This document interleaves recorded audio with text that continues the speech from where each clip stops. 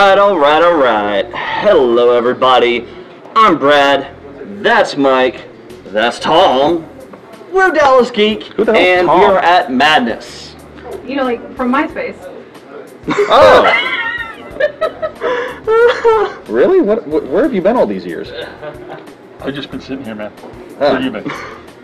On Facebook, sorry. Cool. Okay. You tried Parler yet? Thinking about it. Okay. Yeah. So, for those of you who did not catch the update, first show of the year, we got invited out to Madness Comics over in Plano, and this is Still don't know what Madness Games and Comics. I swear, this is like the 50th time this week I've gotten it backwards. Still don't know what the hell they were thinking inviting us out, but, you know. But, You can say hell in public. with that, Wait, Mike, right? We can? you doing alright? I'm good. Yeah? We can say hell in public, right? Okay, I'm gonna run with it. This is Texas, so I mean, you know, That's a very lot of true. things could be offensive. You know, Brad, I never thought that one day would make a difference, but suddenly 2020's gone and everything is right with the world. Is it though? That's not wood. Crap. Yeah. Thank you. But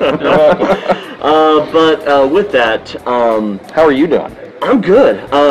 It's a little weird since this is almost, 10 months since we've actually recorded in the same location. So this is, I don't know. I feel like you didn't look so last time I saw you, but Gorgeous? No, I'm always gorgeous.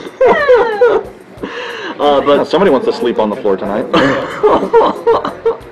so yeah. Water? It's fine. So yeah, we are here at Madness Games and Comics. There we go. Of which Tom is one of the wonderful employees here. If you have never heard of Madness, shame on you, but we're going to fix that today. Madness is one of, if not the largest game and comic store in North Dallas, if not all of North Texas. So it is amazing. It is, I believe, Nerd Haven might be a pretty apt description. I feel like that's fair, as I'm looking out and seeing The wonderful things of Gundam models, Yeah. trading cards, Funko Pops, whatever the hell those plushies are. and don't even pretend like you don't know what the Squishables. entire back wall of this place is made of. Oh, they are Funko Pops, which I saw like 10 that I want. Oh no. Only 10? I know. Only 10. Well- I feel like you're slipping. No, it's actually probably a good thing that I came after the holiday sale. So, Brad yeah. does not encourage it. He has too many and no more shelves. Well, I don't think he understands the concept of too many, and yeah. You can always buy more shelves, Yes. Well, or you can make them. man. So, we do have And I know somebody that works at Home Depot, so I can get a discount. we do have a small bit of a live audience here today, which is amazing. But of course, as we mentioned before and have continued to emphasize, please remember social distancing, masks, all necessary, because it's maybe 2021, but we still want you to be safe. So, Can we really talk about social distancing when I'm close enough to lick you? I mean, Can you not? Okay. Do it? Alright. But before we dive too deep into the wonderfulness that is Madness, the always necessary shilling before we get started. Guys, if this is your first chance to be able to join us, please do not forget to check us out over on Facebook. Like our video, follow, keep the Facebook people's whatever happy. Yep. And definitely be sure to like our video and subscribe over on YouTube, because the Google overlords, they control everything with us. So, And we let them. Yeah. They're like Skynet, except I mean- not the cool robots. well, to be fair, China has the real Skynet, but I think Google may beat them to reality. Don't get me started on China, Brad. You said no politics. Yeah, and if you want to be able to check out more of our interviews and live shows, but do not have time for the videos, you can always catch the audio of our show over at Apple Podcast, Spotify, iHeartRadio, Google Podcast, and Stitcher, because we're all the places, all the time, for you. Sometimes. But, With that, yes, indeed. Tom, how you doing today? Hey, I'm doing great. Thanks, guys. It's been awesome to see you guys come out here. Yeah, sorry for making you awkwardly sit there for 10 minutes while Brad just listened to the sound of his own voice. I mean, that's kind of the thing here. This is Very my good. show. That's, yeah. You're just arm candy. And I am the tastiest of arm candy. Anyway, the Kyle's giving us. I gotta say, well, let's just say that unnamed year before Yes. that. So go unnamed. The Voldemort of years, yes. Wait, I said the name. Does that jinx it? Don't do it again. Yeah, fair. Okay. We don't want Beetlejuice, right? Yes, sir. No, you gotta say that one 3 times. So we're good. One is fine. One is fine. Right? That's how the rules work? Something like that. Quiet. But Well, hey, no, it was great to see everybody this year coming out Yeah, for our yeah. sale and supporting us here at Madness Games and Comics. I mean, it's been a tough year for everybody. It's been a tough year for small business. Yep. But, we really, really appreciate everybody coming out, saying hi to us. I mean, it was fabulous to see everybody this year at the holiday season. So, yeah. thank you very much. And we look forward to seeing much, much more of you come this year. Our gaming space is open. We have a couple tables in here right now going.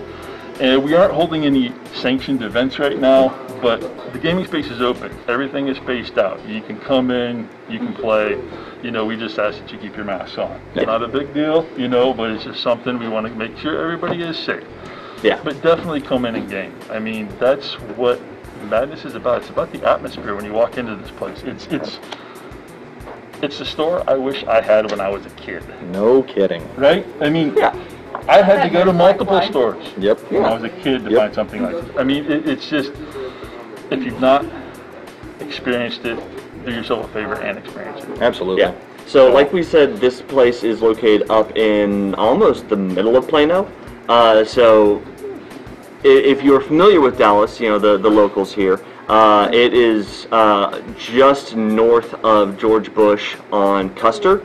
For the rest of y'all, Google it. It's a wonderful, wonderful thing. And you Google can, Maps is pretty handy. Hey, better than You Apple literally have Maps. a computer in your pocket. You have no. What isn't better than Apple? But, No, yeah, hopefully, Yeah. like you said, hopefully we can get some more people in here and kind of get that sense of community back, because I Yeah, know that's absolutely. something that really took a hard hit this year with yes. everything Very much going so. on, and that's something that I always liked about this place walking in is that there was always something going on, there was always Yes. a group of people doing something, and to know that unfortunately it took that hit really sucks. Yeah. Just for the It does. community. It does. So- But I mean, we were able to, toward the end of last year, that shall go unnamed. We were able to bring in, a couple guests, and honestly, Yeah, didn't y'all have help me, Star Wars? Huh? Star Wars. Yeah. Wasn't there a Star Wars? The Ray Park. Thank you. Which was Ray Park. Darth Maul. There you go. All right. I was gonna say Snake Eyes, but that's a different franchise. What are you Yeah, doing? good boy. He was Your Snake hair Eyes. He was was Snake fine, Eyes. Jill. So we had Ray Parker. I mean, it was that's fabulous. prima I mean, donna. everybody coming in to see Ray. I mean, he's How was great. that? Was that a pretty cool? Oh my gosh. Yeah. It was incredible. Okay. It was awesome. It I'd was say I do awesome. hear he is one of the nicer celebrities out there. Like Yes. autograph he won't sign, nothing he won't do. So Correct. Pretty much. I'm Always show assuming off. it was yeah. Always the show off. Hey, but it's good. And then before that, we had the Green Ranger. JD. Oh, JD. Oh, yeah. Yeah, I mean, it was great. And Yeah. you don't always hear the good stuff. Everybody's always negative, right? Everybody's saying, oh, this and oh, that. But we got a letter. Well, actually, we got a Christmas card from one of our customers up in Oklahoma City who was helping with the pandemic and, was just having a terrible year. And he followed us on Facebook and saw that we were having Power Rangers in. And it gave him something to look forward to. He sent us a Christmas card, wrote this beautiful letter to us, and sent us pictures, of him and JD. I mean, it was like, wow, so it's those little things that we can do, and we don't even know that we're doing, but we're here, Yeah. Right. and we provide that escape from what is sometimes a very horrible reality outside. Yes. Yeah. Yes, indeed. You can come in here and you can You have a forget lot of about things it. to do. Yes, you do. So many. There is. I mean, There's a lot of things that you can get lost in this building. absolutely, absolutely. I mean, So- I think the coolest thing, the first time I ever came in here, was the fact that, growing up, when you are exposed to like nerd movies and stuff, that you're going, oh man, I wish I had something like that to be able to kind of show me the things I know I want to learn about, but don't really have that.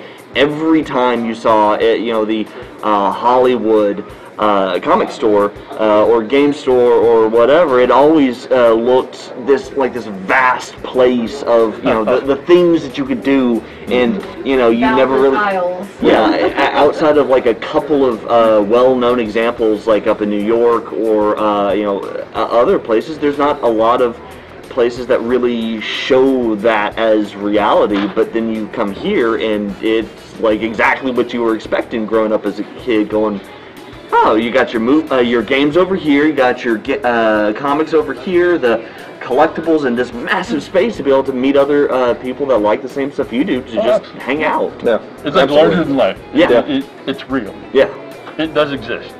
It's here, which is madness. Awesome. It does exist.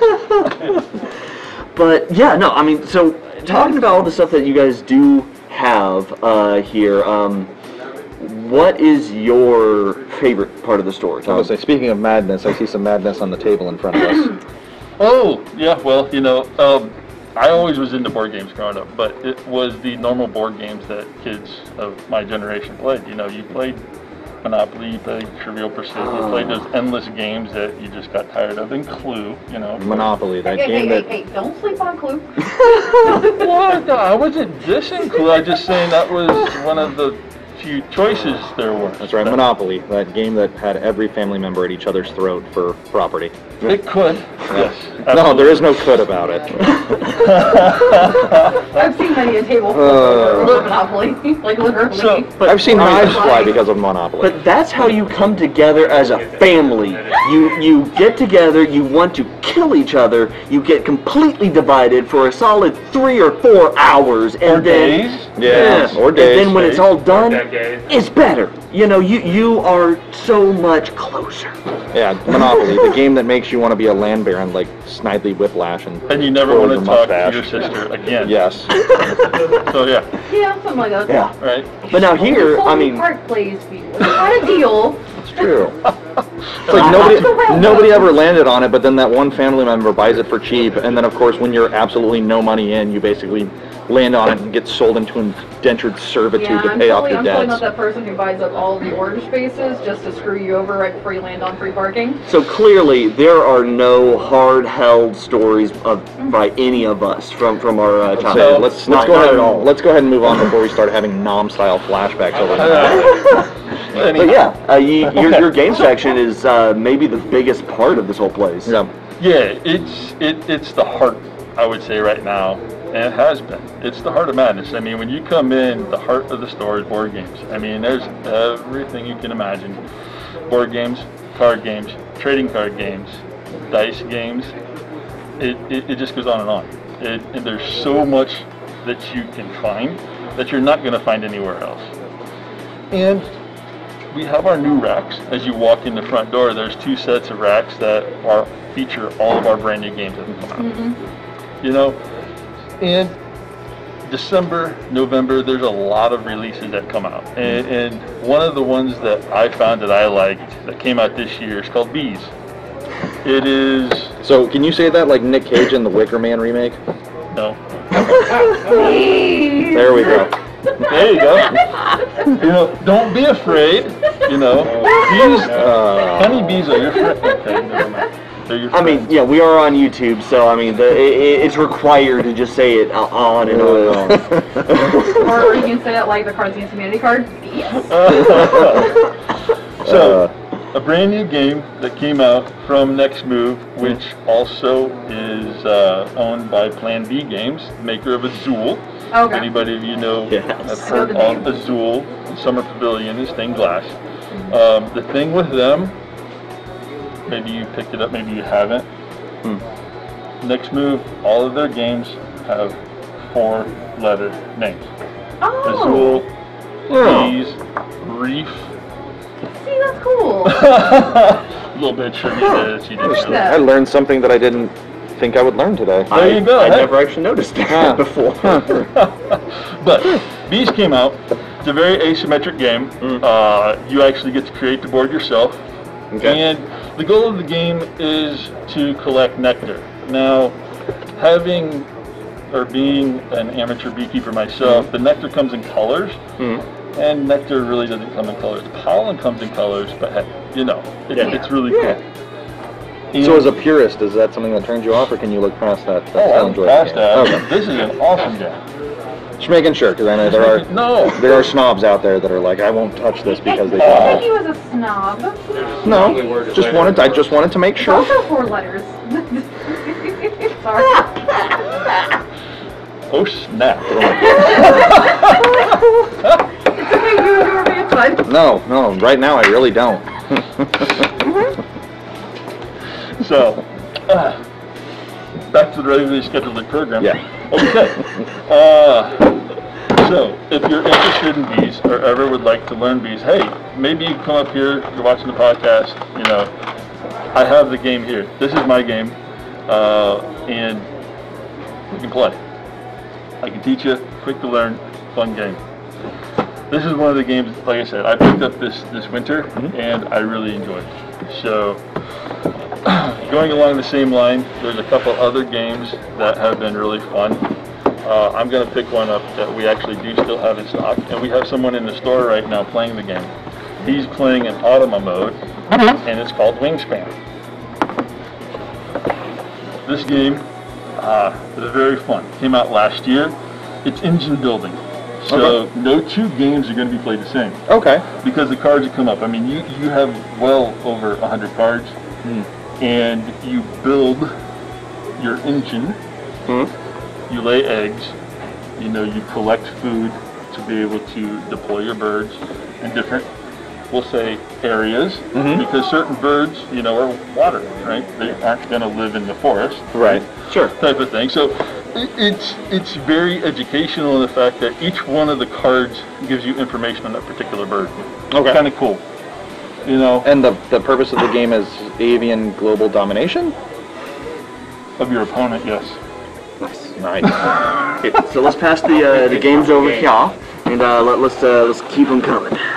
All right, that's cool. There we go. A couple other games. So I'm going to go on the same line with Wingspan.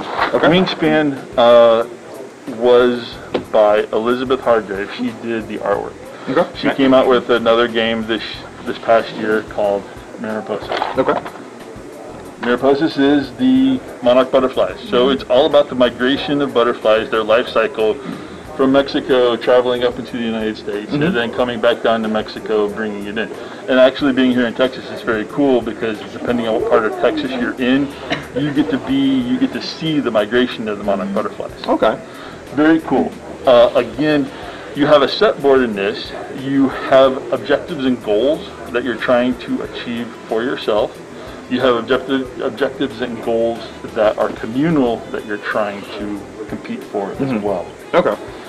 The biggest goal, gets you the most points, is to get your butterflies back to Mexico before the end of the season. So you play through one season, and then the game is over. What's the time frame in terms of like length of a game lasting for something like that, or like a Wingspan, or like a Bees? Like, are these games like, not like Monopoly where they're going to last like 4 and 5 days, but I mean, like, are these going to be like a couple hours where you're going to sit down and? You're going to be able to play a game of Bees, the first one we talked about, within an hour. Okay. Within an hour. Wingspan could push an hour, maybe a little over, depends on how many people you have playing. You know, how in depth or how new someone is playing at the game. Because a lot of times the games give you a specific time, but it's all relative to, have you played the game before? Are you teaching someone to play? Are there 3 new players and you're teaching all 3 of them to play? So you kind of, but if everybody knows the game, it's going to go rather quickly. Yeah. Okay. So these are not really. These are not the marathon games. Heavy games like, like we're talking about. Right. Okay. Gotcha. Yeah. So. And I'm sure this is probably the favorite game of the Monarch. Any Venture Brother fans out there? Yeah. Very cool. Azul, like I said, Azul comes from Plan B Games. Next move, 4 letters. Really simple game to learn, fun to play, easy to play with a group of friends, easy to pick up. you can drink wine and relax and play Azul.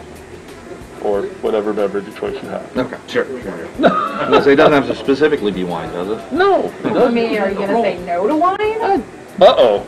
Depends on what mood I'm in. Sparkling cider. I mean, it's also 4 letters. I'm just gonna throw something.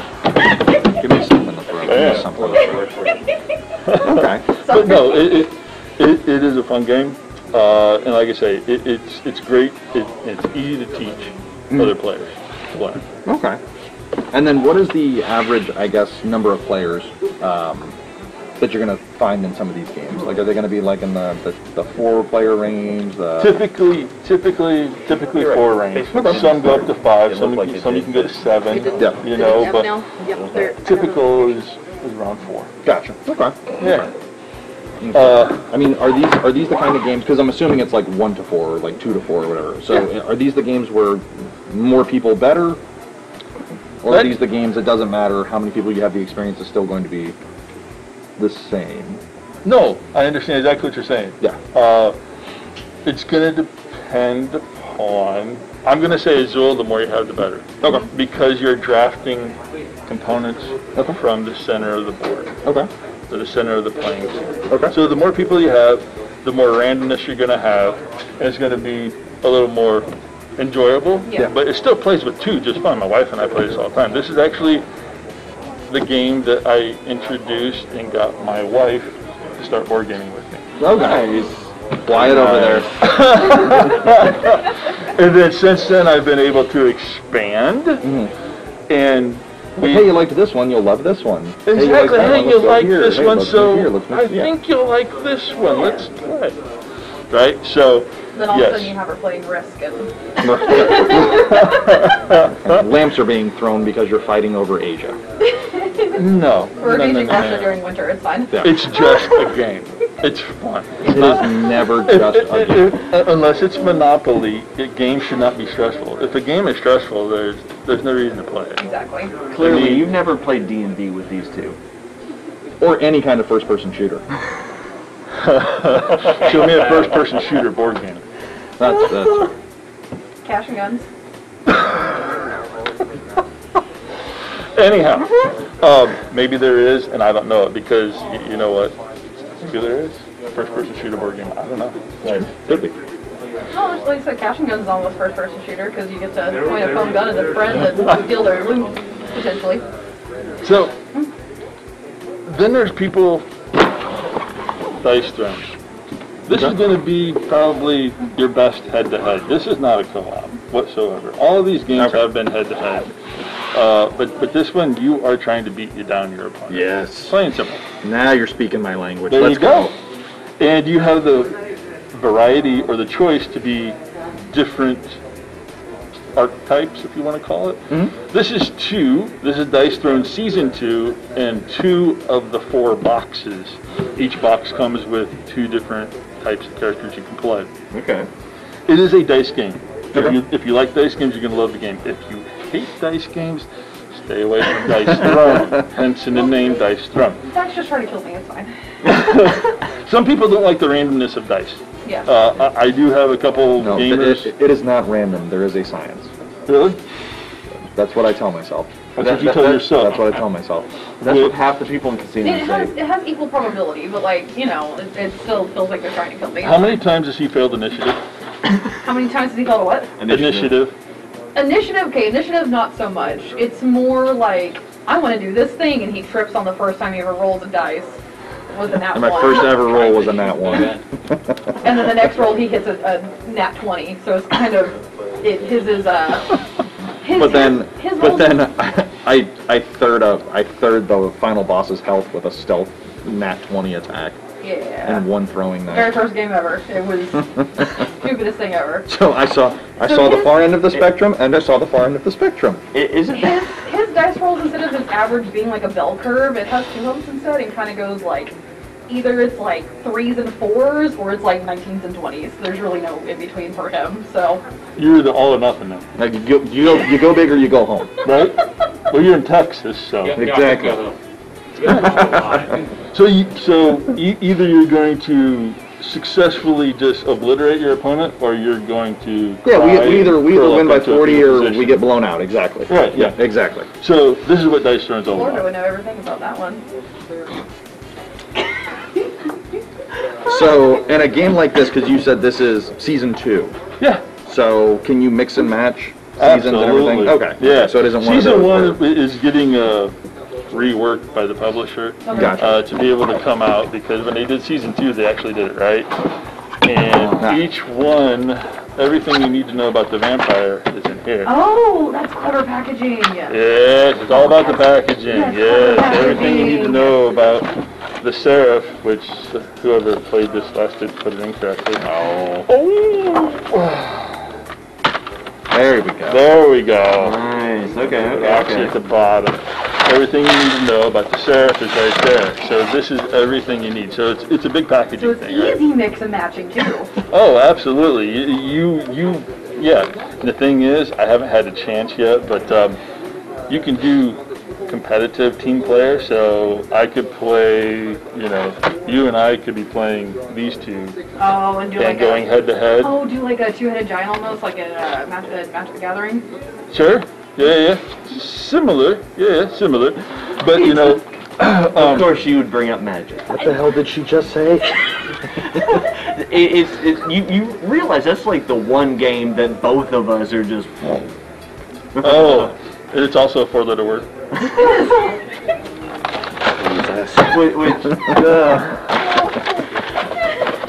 Anyhow, okay. So I'm knowing a weird OCD pattern here. that's Dice Throwing. Very good. And then you know what? This is Century Golem. This is the last one I'll talk about.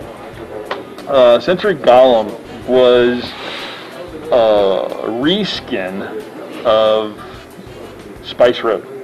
Okay. If you've heard of Spice Road. Oh, okay. So this is just a reskin. It's the exact same thing as Spice Road. They just, when I say skinned it, they made it look different, right? Yeah. So your golems and you're collecting gems to get your golem and things like that. Well, unbeknownst to me, I thought it was cool because I'm very visual. I like the art. Yeah. Fun game. Sure. But what was even cooler was teaching my 6-year-old grandson to play, who loves this game. Very cool. Yeah. Yeah. So, I mean, okay, and we're going to say this says 8+. Yeah. My 6-year-old grandson picked it up like that. He could play on his own with me. So it's just a mere suggestion. Yeah. Yeah, it is a suggestion. But, Like the speed limit. well, I mean, this is Texas, so technically. They're guidelines, if you will. But I will say that the decision of which new game to pick up based on the box art kind of fits with how most new games are picked up.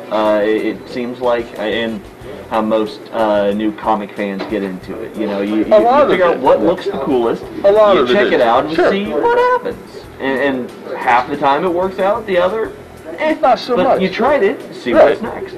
But you also have the folks that come in, and we'll have the board game whisperer sit here in a little bit. Yes.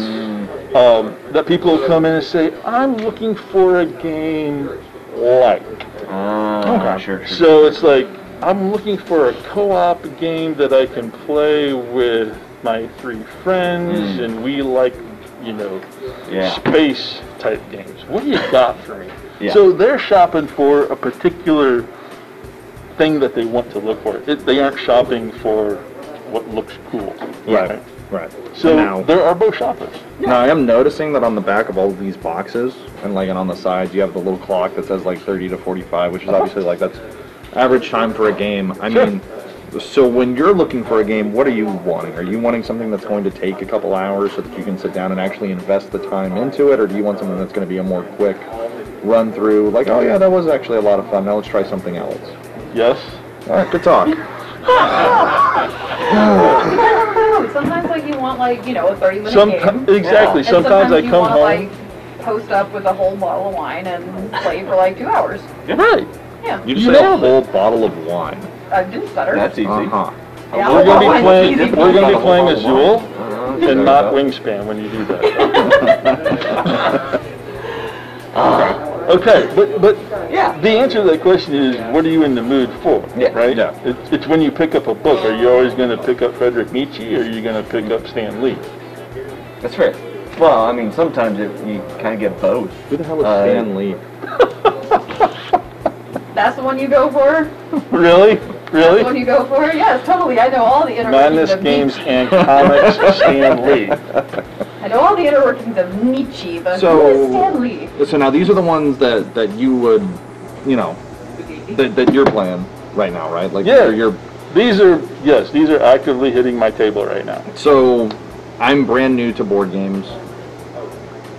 Yes, as you give the devious look. I don't really play them all that much. Like, do they have them separated by, like, entry level in terms of, like, hey, if you're a board games dummy, or if you're new to it and you're trying to do a more casual style game, here's what you want to look for? Like, is it broken down that way here at the store, or is it... No, it is not. Okay. Actually, that is the question when you come in and you ask somebody like Kevin or Logan or Kaz.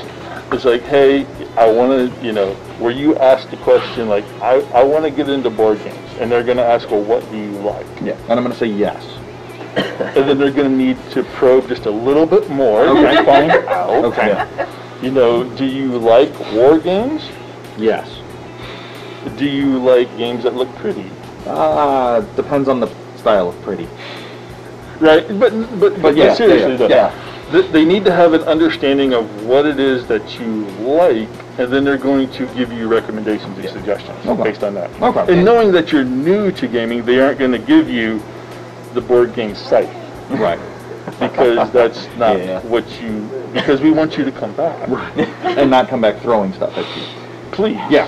So, and that's honestly the one of the big reasons why some place like Madness is so truly awesome to be able to have around here, because when you are trying to get into something, especially tabletop games, having any kind of resource, especially one as knowledgeable as most of the staff here about each individual thing, to be able to say, hey, I don't know anything about this, tell me this, and be able to have somebody in the store all around to be able to have their specialty plus general knowledge to try to guide you through that introduction. That is, you don't get that easily most places, especially if you go to the cesspool that is the internet. Please Google overwords. Don't take it offensively. What are you talking about? The internet's a beautiful, welcoming place that doesn't exclude anybody for any reason whatsoever. But I mean, Cries in female.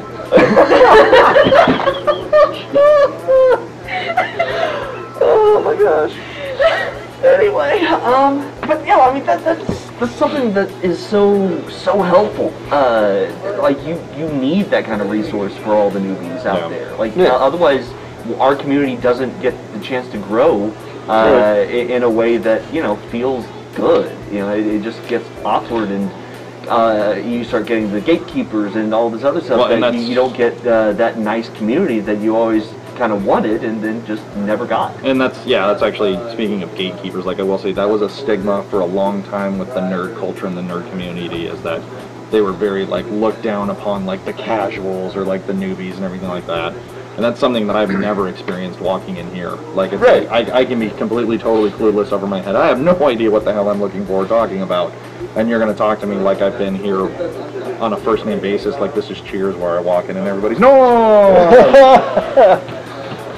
But also... Dated reference for probably like 90% of our audience, but Well, but exactly. So that's your staff. But then when you have the board game area, right? Exactly. A lot of people don't know games. So it's like you're not sure, but you see somebody playing Wingspan, you kind of stand over and watch. You kind of watch for a couple seconds. Yeah, you kind of watch. Or it's like, hey, what do you think? You can ask somebody who owns the game right there. Yeah, exactly. Who's playing the game. Right, yeah. Right?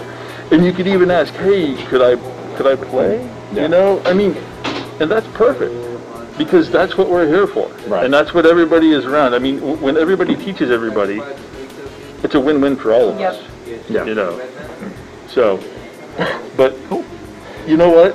I mean, I've dribbled and drabbled for quite a while now. Yeah. You can continue to dribble and drabble if you want. So we are going to have a bit of a quick Q&A at the end of each guest. So Oh no, you did not tell me that. No, exactly. I did not sign up for that. Exactly.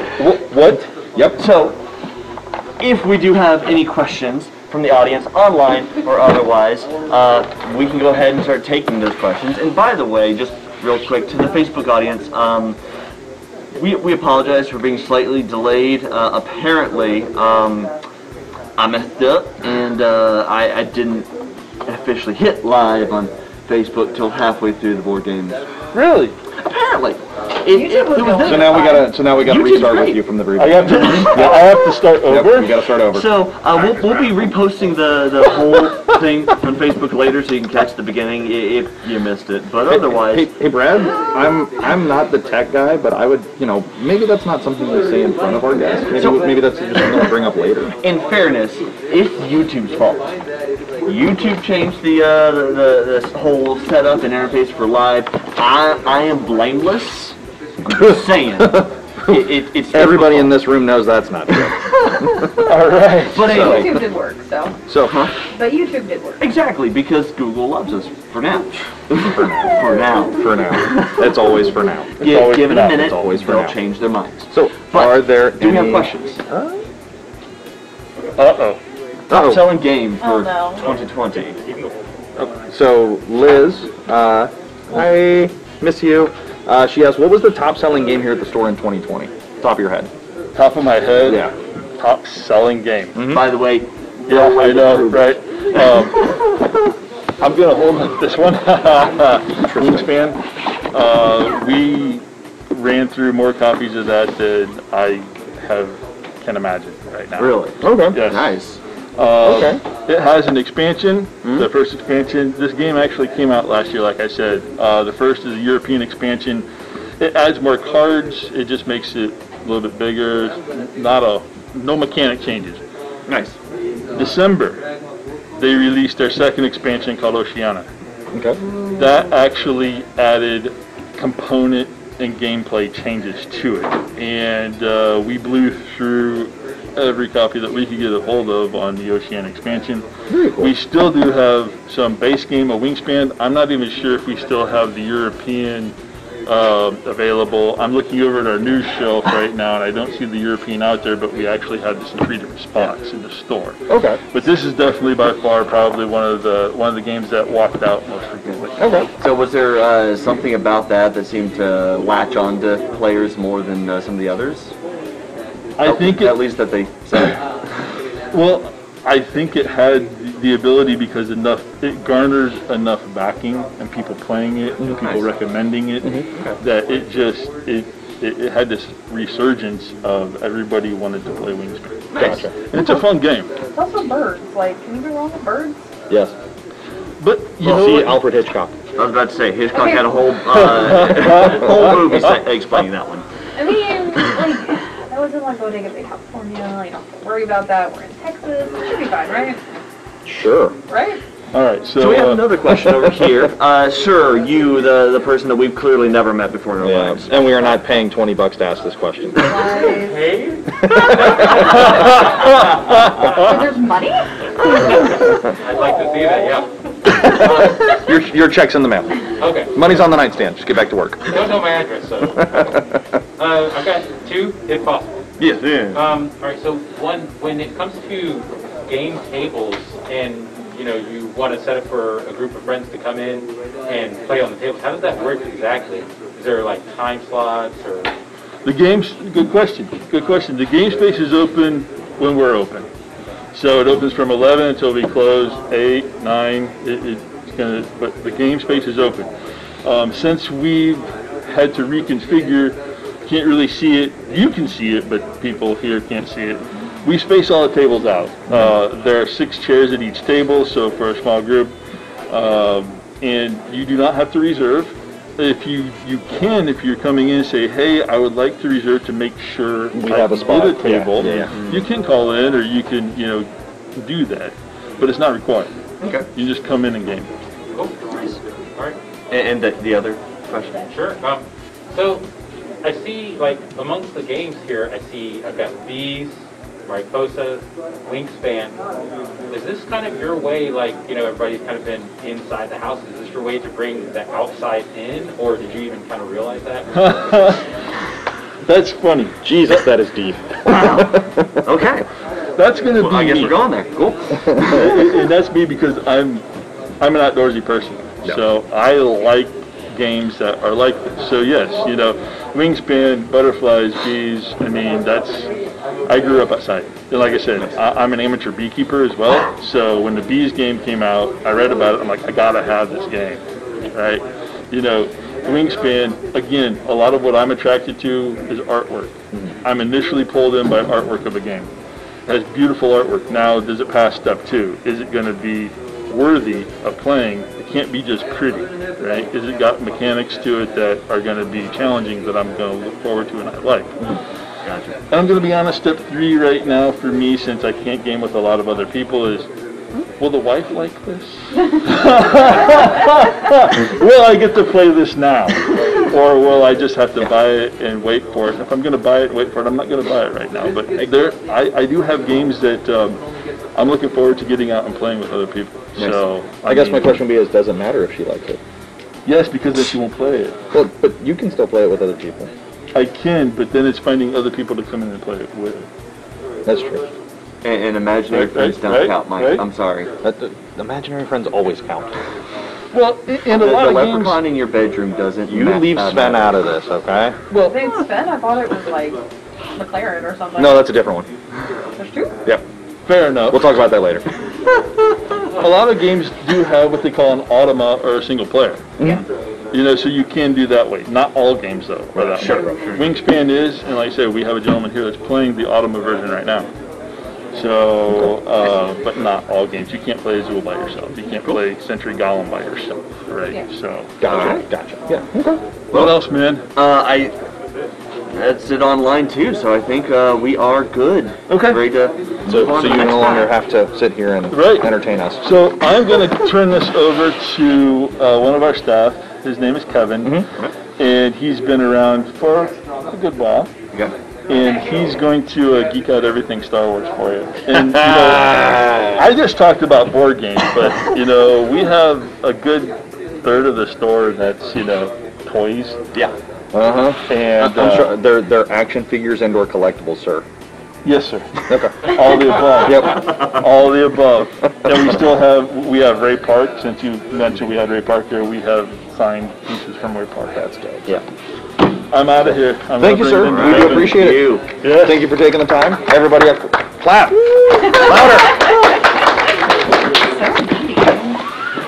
Well, I mean, this is Mike. Of course he's needy. He needs that outward approval. Get some water real quick. You got to get external validation, right?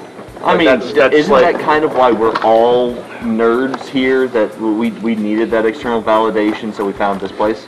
Oh no, see, I'm a nerd because my father was a nerd, and I grew up seeing all the cool things he was doing, and kind of just got brainwashed into that. Like, So the traditional Star Wars explanation. Got it. yeah, pretty much exactly that. I'm gonna like my father. we have a house, a nice big house, Roll your eyes. That one was and fantastic. it was pretty good. It was. No, it wasn't. Yes, it was. Don't encourage him. No, Hey, I'm raising my own little nerd at home, and dang it, You really didn't Hey, expect this that working. kind of a pull from a man who has got that mask on? Like, It's fair. I mean, to be fair, my It's son's still name is new. Luke, Well, and yeah. he's already been given his first lightsaber. Well, yeah, you gotta have. You gotta start him young. At a year and a half. So I Did you mean, really? oh yeah, and by the Probably way, better with it than you are. first time he grabbed it intentionally without, me encouraging him, was in the middle of A New Hope. So I mean, I'm clearly doing something right. Yeah, so he's clearly going to be a Bond villain. The thing is, if you're playing A New Hope like 24/7, of course that's when you... Yeah, right. On the first viewing of it. Okay. Granted, he had been introduced to Rebels before, so Picks or it he didn't got happen. the idea. But yeah. Picks or it didn't happen. But yeah. So yeah, hi, I'm Kevin. I've been working here at Madness for just about 10 years now. And like I said, my dad was actually taking me to this store back when it was significantly smaller and significantly younger. Yes. And I've been coming here until I started working here. Nice. And yeah, Star Wars is something that me and the boss man Chris have been bonding over lately with a lot of Mandalorian stuff. Ooh, nice. Yeah, he definitely was like, come in, geek out about Mandalorian. Yes, let's. Because there's some, we actually like saw they put up the big like cosplay helmet, and I was like, Hoberg, you need to buy one for me. Make sure the store gets an extra one on top of it just for me, and then he got one for himself, and we're gonna be playing with those as soon as they come in. We're excited for those. If I had the early access to ordering for that stuff, I would abuse the heck out of it. It gets abused. It's very much whenever something is like, you know, teasing, it's like, Hoberg, what's the line on that? Oh, get 2, please. I'm an employee. Abuse that privilege. Order extra ones. Sounds like it's your job. Don't know what you're talking about. Moving on. That's pre-orderable. Let me jump on I'm that. gonna be the first person to put money down on that. But no, I mean, yeah. So we mentioned that the back of the store, like the entire back of the store, is nothing but pops. But the collectibles along with it, there is a massive amount of Star Wars memorabilia back there, which that is amazing, especially the classic stuff, you know, the like late 90s, early 2000s stuff. And if you want to go to like the classics, you got stuff up in the front display case, which awesome. But I mean, there's definitely a very large Star Wars presence here. Yes. Yeah, it's almost like one of the 2 people who makes all of the business decisions is obsessed with that and has so much of his house dedicated to that he ran out of room and had to start selling it here. It's definitely totally not anything related to exactly that. Never. No, it's completely different. There's no reason we have so many things other than the fact that they are his collectibles and toys. Yeah. Nice. So I guess I'll just go ahead and be that guy. Sure. Uh-oh. Sequel trilogy or prequel trilogy? Well, unfortunately, I am a bit of a younger person. So I actually, while I was introduced very young to the original trilogy, I did watch the prequel trilogy right as I was at the target audience age. Sure. So I do have an appreciation for it, but I do understand why people don't like it, and also I don't like Jar Jar. So, you know, I'll take a hard middle ground in that I can appreciate stuff that has a beginning, middle, and end and had a plan all the way through for all 3 movies. Sure. Not necessarily the bestest of plans, not necessarily a perfect execution of the plan, but there was a story that was told, and I don't think it was all that bad. So do you subscribe to the Darth Jar Jar theory? I'm going to hit you with this damn water bottle. I personally enjoyed the hell out of that theory. I get a lot of fun thinking about it. We shall rise. Unfortunately... Did you say we shall rise? No, that's it. Apparently we stumbled onto an organization here. We stumbled onto a Darth Jar Jar. Yeah. Oh, shit. I mean, there's always 2, so I mean... There you go. There's your second There's the second one, yeah. I have to wonder what kind of master Jar Jar would be. Like, I feel like he'd get on your nerves so fast. Or a genius one to have never let on. Listen, like I said, I enjoy it. It's a nice idea. It's very it's very creative, and I think that there definitely is some evidence behind it. But I think it's more just people looking for something and looking for hope where there isn't any. Sure. But that doesn't mean it's not fun, and that's part of the big thing about Star Wars and a lot of other big nerdy stuff is that there's stuff that you can find enjoyment out of. Of course, regardless of what was there or not. Like there's people who will go in and watch every episode of Star Trek a million times and find all the little things that, like, oh, this little plot thing. And it's like, no, there wasn't really a thought behind it other than, oh, that prop was just easily available and they put it there. We just forgot to take it out of the scene. I actually, at my father's house in his Star Trek collection, he has something that was technically pilfered from the Deep Space Nine set. Okay. He had a friend who got to go on set, and was like, "Can I have something?" And somebody just took something from the bar and handed it to him. That's dope. And was just like, "Awesome! I'm going to give this to my buddy." And that caused some continuity errors that I think they had to do some reshoots for. So I'm not sure if you can, in any of the final episodes, you can actually see the thing. But if you can, it's a blue, like coffee pot triangle-looking thing with a black top. If you ever see that in the bar, that's sitting at my dad's house. That's so. I love don't put too much thought into the fact that it disappeared, other than my dad's a nerd and his friend got a chance to visit set and I just love, like, I'm picturing right now just the, like, in my head, just like some personal assistant, like, nobody will miss this thing. Exactly. It was a weird coffee pot thing that was just sitting in the background. Who cares if it noticed? Somebody in continuity noticed, and they did some reshoots.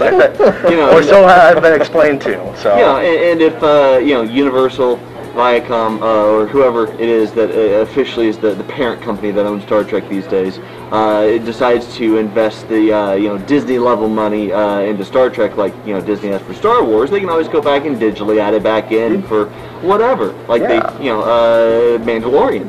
This most recent season. We got some really cool stuff. I don't know how deep we're going to go into spoilers. We're going deep. Excellent. Did you hear the deal about the crew member that made the accidental appearance? What was it, like episode 3 or 4? Jeans and t-shirt guy. Like a week afterwards, they finally went in and digitally took him out of the scene.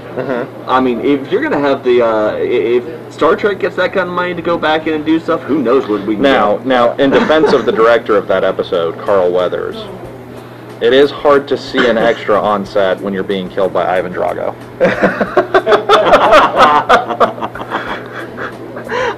That's a poll.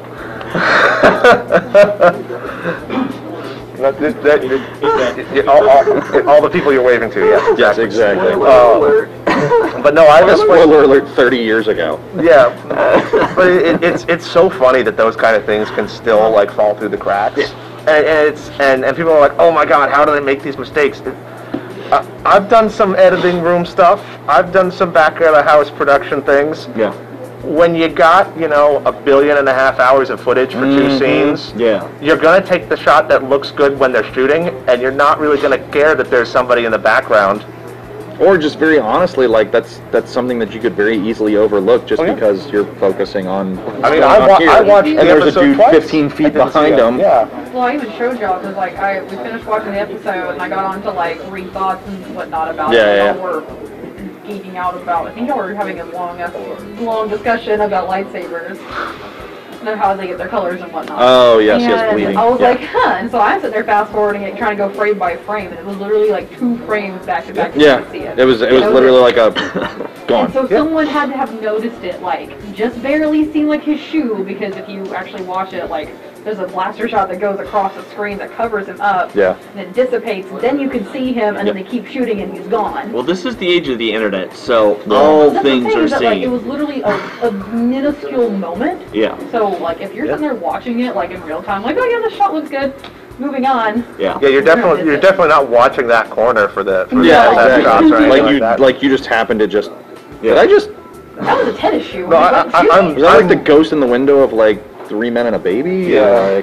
And I mean, you got to remember the big difference for editing of a show versus a movie is that the amount of time that you have to try to get through editing on a show so it can get out for broadcast, even in, today in the days of streaming, you don't have the same amount of time per scene that you would a movie that you might have 3 or 4 years to try to get through and go back and back and back. Exactly. Some things just kind of get through on shows. It happens. I mean, go back and rewatch the original Star Trek, or even more, go back and watch the original first season of Doctor Who. I mean, Doctor what now? Doctor Who. Oh, don't get me started on that. I mean, you're going to see things that just they didn't even bother. Exactly. Thank you. Yes, it's Listen, like, I'm not like a snob or a purist or anything, but like really, because that look on your face would suggest otherwise. Well, it's just like you're doing something like this, and like you've not seen a Inspector Space Time. Inspector Space Time. My bad. Yeah, he hasn't. The inspector and his Like, you trusty haven't even constable, seen, Reggie. like, Blink or anything, like, you haven't, like... Oh, no, actually, You have bad that's it. friends. They gotta like, strap you down to a chair and show you a couple good episodes. Right, I have bad friends because they don't strap me down to a chair and force me to do something against my own will. Yes! Yeah, Yes, Well, I clearly I'm 100%. slacking on the job. it is for your own good. It is. I mean, like... Now Like, you you're don't starting gotta, to sound you don't like gotta a watch cult. every episode. You don't gotta love it. Now like, you get it. But You always have an idea. But you're going to watch every You will episode love 10 it times. if you watch every episode. And we're yeah, going to no, make you love it. exactly. You will love it if you watch every episode. I mean, Honestly, that even is the really bad literally ones. the definition of the anime fandom. And since you're already part of that, I mean, I feel like this should just be second We're nature. dragging Yeah, if you sat through 3.5 million episodes of One Piece, you can sit through like Never seen 50 an episode. episodes. Oh, good, because I haven't either, honestly. They're all good. They're all Never right. done One Piece, never done What, there's Naruto. 956 episodes now? Yeah, that's about 950 too many for me. Like, if it was a 6-episode show, I'd watch it. It's goofy enough that I'd be sitting through 6 episodes. Sure. But 900? Okay. Well, Like, I think I've got better things to do with my I got board games to play. I got Star Wars to watch. You So- have Star Wars to watch. Now, there is one thing I do have to point out. The massive comic section over here, and especially the trades. Within all of that, the fact that you guys still have some of the old Dark Horse Star Wars trades is wonderful to me, because aside from certain places online, it is so hard to be able to find those anywhere still that has, like, more than maybe 1 or 2 in stock, if you're lucky. Yeah, no, it's like I said, Star Wars is definitely a big part of one of the owners, and I think a big philosophy, even like near the beginning, before I even started shopping, was get stuff, have stuff, and hold on to it, and make sure that, like, if we have 300 copies of this book, have 10. And then in a couple of years have 10 more. Like there's stuff that I know that we've had for a long time that we've we trickle it out slowly. We don't have 300 copies on the shelf. We'll have 5, and when those 5 sell, we'll put 5 more out. And that kind of like acquire stuff and space it out has let us keep stock on things that just there isn't stock anywhere. Right. Yeah. And it really has been stuff that's letting us pay off and letting us come through COVID as well as we have, and come through like you said, like there's very few places that have any, let alone a lot. Yeah, yeah, because I mean we've had the privilege to be able to talk to different comic artists and even other some of the other comic stores around here, and like it was brought up when we interviewed over at Docs. It's definitely come a lot when we've talked to some of the artists and the writers. The margins that most comic book retailers have to run on because of the deals that the publishers have out there versus what the actual publishers themselves get and everything. It does make it a hard business to be in. And I mean, as a fan, it's not something that you really think of very often, but to know that there are options for how to be able to keep going as a business, and it's not just that depressing, well, I mean, I know they were going to every stereotype, but that Big Bang Theory version of the comic book store where, having the comic book store is just the most depressing thing in the world, but dang it, we're going to have it. I mean, the fact that it is possible to actually do well and enjoy the experience of having a comic book store, that's nice. So yeah, it's good to be able to hear how everybody goes about trying to keep the customers happy, keep themselves going, and make their whole shopping experience unique for people. Yeah, and a big part of it is the community, which I know Tom hit on a bunch. Is it really was build the community, and that includes other stores, that includes like having people come in, that has people coming in and playing games, that come people playing and reading and asking our opinions on comics and things like that. But it's also like it's about making sure that you're not just a comic book store, and that's something that, like, my friends who talk about Big Bang Theory, it's like, oh yeah, you work at the comic book store, like that guy, what Stewart? Yeah. Stewart, his name? Yeah. Been a while since I've seen the show. Never watched an episode, so I don't know. It's okay. It's a good show. It's not great. D&D episodes aren't the best, though. Yeah, the D&D episodes are good. Are they better than Community's D&D episode? No. I'd say probably not because they're not as high budget. Yeah. Okay. The Christmas one where he does his Nick Cage impression. That is fair. Fantastic. That is fair. But still, not as good as Community. Well, I mean, again, not as high budget, but still fun. Yeah, no, it's a low budget. It's a a sitcom rather than like a high budget show. That's true. Yeah. But like you see the comic book story and a thing like that, or even like in like The Simpsons, like the comic book guy or whatever, and like he's got like his little shop with just comic Worst books. episode ever. Exactly, and it becomes this like, oh, it's a comic book shop, and Madness and a lot of the other successful stores, whether here or other places in the world or the country, aren't just comic book stores, right? Because and it's not that like comic books aren't like profitable or amazing or fun, Sure, because they are, yeah. But it's like you run into situations like this year where comics had to shut down for a couple of months, and there were no new comics for a couple of months. And if we were just a comic book store, we would have no new product for a couple of months. And regardless of what we previously had in stock, no new product for 3 months is the end. It's usually not a good thing. But Yeah. because we have such a huge board game, because we have all these cool Gundams now, because we had all the Magic singles that were now sitting where they were because we sold them all. Like because we had all the RPGs, because we had all the Star Wars collectibles, because we had all the signed stuff from guests coming in, like we were able to make up in any one area that's not doing so hot. Yeah. And it also lets us build that community. It lets us have a little bit of something for everybody, and that's kind of, I think, why they asked me to be on here, is because I am into the board games, I'm into the comics, I'm into the toys, I'm into the Magic. Like I grew up with with access to a store like this and got hooked on all of it. And there is a little bit of something for everybody here. Oh, absolutely. Yeah, and that's definitely, again, harkening back to communities. Like they're the Gundam guys that come in. We'll talk with the Magic guys, and they're like, oh, well, maybe I'll pick up some Gundams. And we got some Magic guys that got into Gundams heavy. We got some Gundam guys that got into Gundams. Who doesn't People love who don't know that giant they're there. robots beating the crap out of each other? People who don't know that they're there. People come in all the time and not know that there's this many board games that have ever existed, let alone exist right now. Right. Because they think it's literally, You're sorry? chess, checkers, sorry, Clue, Yeah. Monopoly, Uncultured swine is what I'm hearing. Scrabble. Like, Well, I mean, even more than that, you got the RPG section, and I mean, everybody's heard of D&D because the news. Thank you, 80s.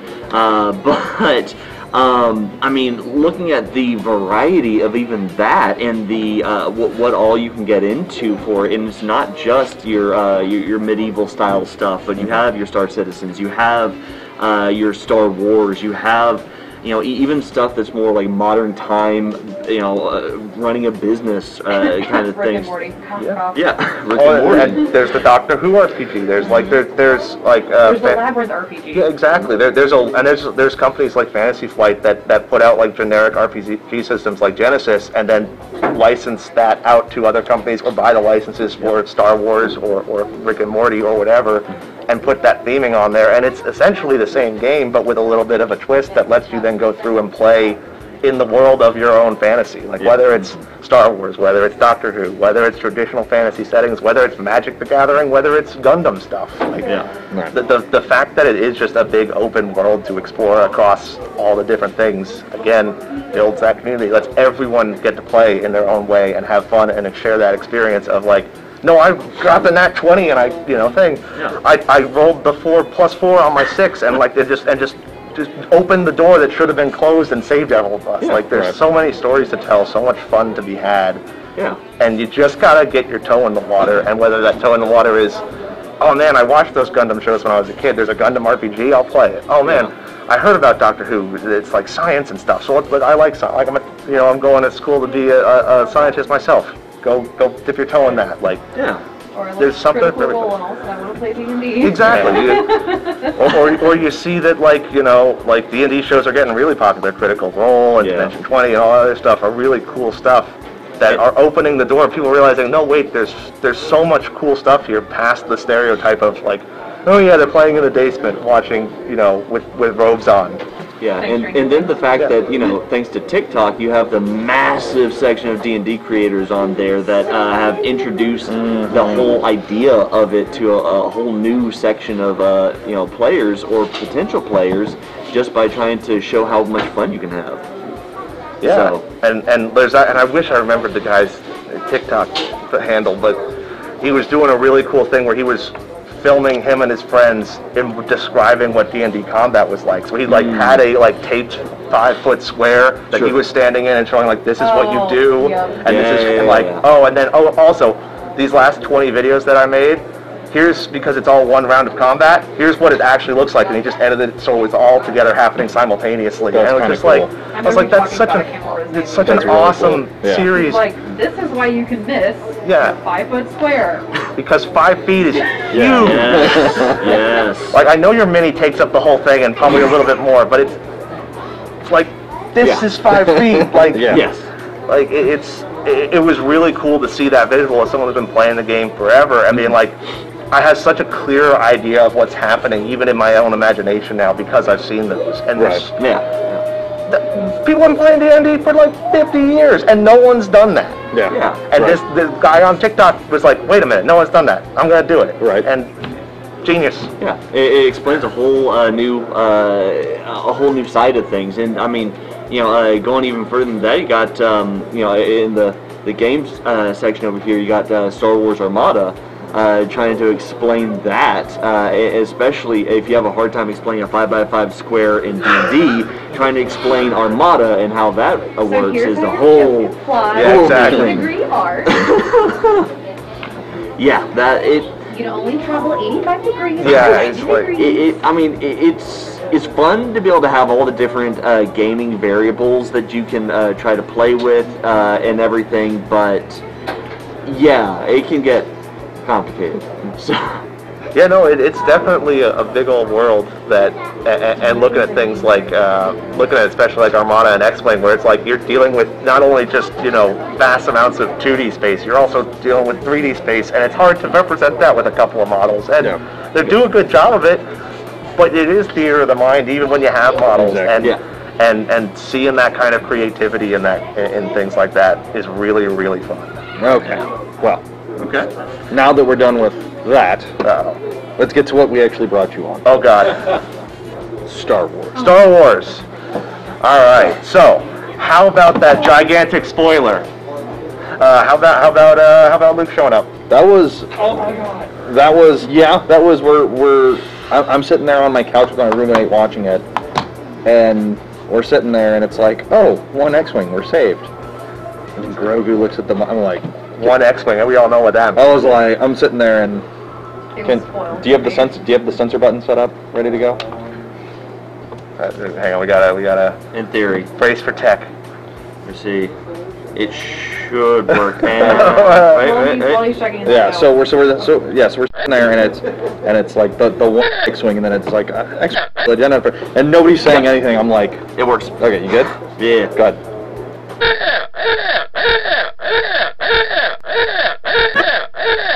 They're not going to do what I think they're about to do, right? Well, I was like, and then you see him coming off, like, and it's just the back of him in the robe, and then you see the glove, and I'm like, get the fuck out of here. So here's the crappy part, is that was completely spoiled for me. Oh no. Someone had posted, they didn't say directly, on Facebook though, they said, Holy Love of Skywalker, the last episode was great. And I was like, you've got to be kidding me. I know exactly what's about to happen. Yeah. So he's in there freaking out, like, I'm internally going like, oh, wish I could have enjoyed this. It's cool. Like, I really wish I could be like, you know, freaking out like he is. But like, you know, it's okay. It's cool. And the whole thing comes out and it all came back. Yep. I was just like, yep, you see him walking and he's... oh my God! Loving the lightsaber, you see that.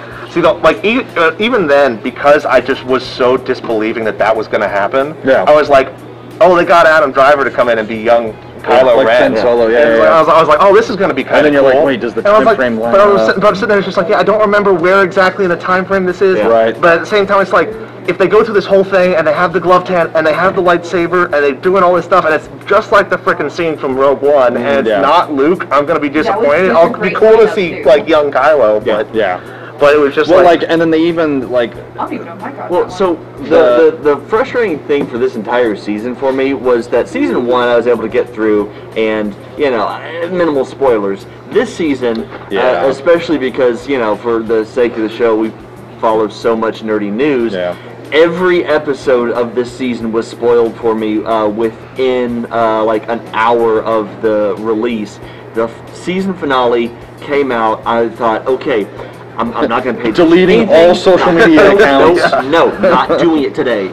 And literally an hour before I sat down to watch it, I just got onto my phone, checked out some what I thought was completely non-entertainment news headlines because I was trying to be good, and How'd that work out first for thing you? popped up was news story with him as the thumbnail. But it was for an outlet that I thought was since they do a lot of like random entertainment theories, I figured, so this is like trying to theorize something based on like the ending or whatever for next season. And then the scene started getting coming up in the show. I'm like, wait, it was real? No, I was so close. Punch your monitor, throw your phone. But no, close. and the cool thing too was all of the kind of, I guess, fake breadcrumbs that they dropped throughout the season to let you think that it could have been anybody else, like Ahsoka looking for Grand Moff Tarkin, like holy shit, like they could tie this into Rebels. Looking for Thrawn. For Thrawn.